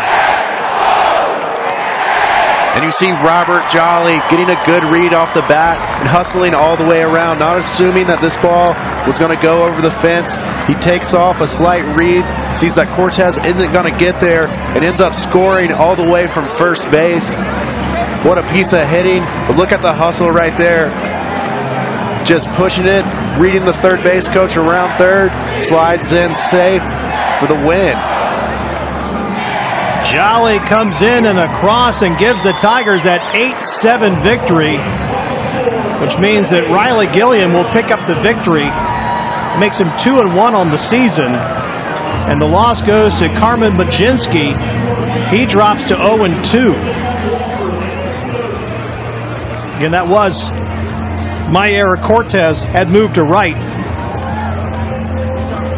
when that ball went off the fence. And just like that, Clemson has won this series for the 4th consecutive year. And for the 3rd consecutive year, they've lost game 1 and then come back to win games 2 and 3. But man, they had to work for this one. What a great effort by both these teams. Terrific, exciting ball game. We didn't expect anything less. Walk-off win in the 9th inning. It's an exciting game. Some heroes, a lot of learning opportunities from both teams, and it's a long season, a long way to go. I'm sure these teams will run into each other again. They have before, but a lot of competition left. We wish the best to both teams for sure. Yep. We're going to keep it here because we're going to meet the most valuable players for each team in this series. The Clemson Most Valuable Player will receive the Bob Bradley Award. The Most Valuable Player for the Gamecocks will receive the Tom Price Award. As the Clemson players are going to gather and sing the alma mater before that happens. Let's take another look at just this final play. It's Drew Wharton with the drive. Cortez chasing after it. It goes off the wall, and Jolly motors all the way around from first, head first slide. And Clemson wins this game in this series. It's a good piece of hitting. Big moment for Drew Wharton. It's nice for him to step up, a guy who's got a chance to play a lot. He's driven a lot of runs already in this early season. But having a big walk-off hit in the 9th inning versus South Carolina can do a lot for your morale. What a great comeback for South Carolina as well. It's going to be a good ball club. They're going to make some noise in the SEC. There's a lot of talented players on both teams, no doubt. Playing good competition like this early in the season only betters you, for future games, future competitions. Game went about 3 hours and 10 minutes. When it was 6-0, I know you never say stuff out loud, but I'm just thinking, there's no way this thing's going to end like this.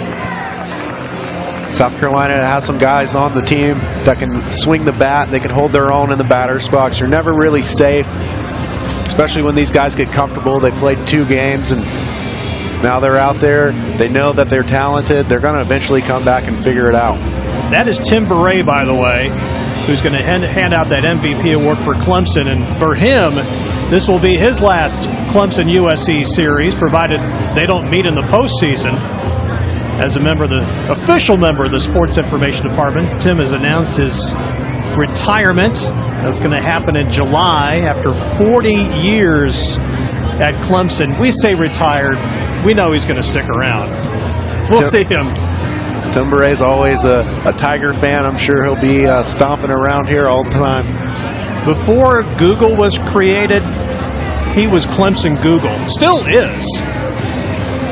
His brain's Google. Has stats all in it.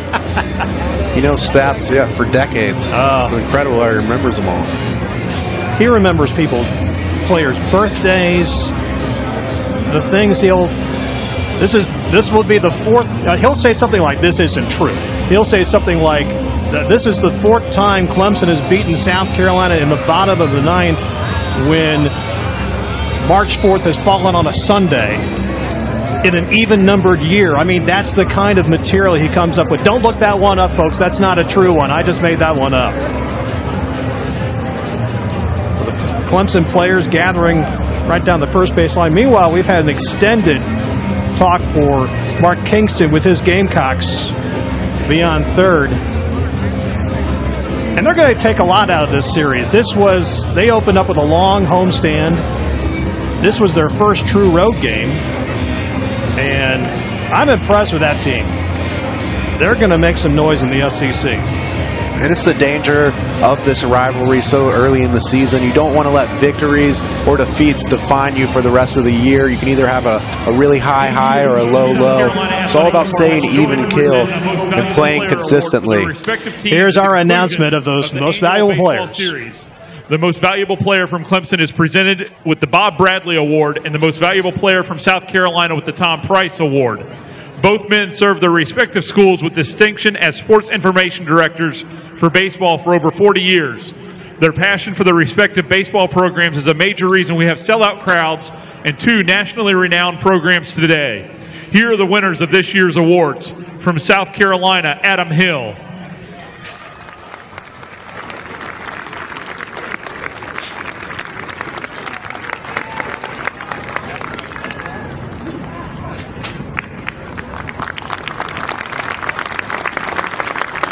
Adam Hill had 14 strikeouts in that South Carolina victory on Friday night. His second 14 strikeout performance of the season. One of the best pitchers in the country without question. And from Clemson, Logan Davidson. Hard to argue with that. He spent almost as much time on base as he did in the dugout in this series. Also hit a home run today. Both guys potential high draft picks in the MLB draft. Adam Hill will be eligible this year. Congratulations. So Clemson wins over South Carolina with a run in the bottom of the ninth inning to take the game and the series by a final count of 8-7. For Kyle Parker and our statistician and historian Sam Blackman and our entire crew, we say goodbye from Doug Kingsmore Stadium in Clemson. We'll see you back here Tuesday night at 6:30 when the Tigers take on the Wofford Terriers. Until then, have a great night, everybody.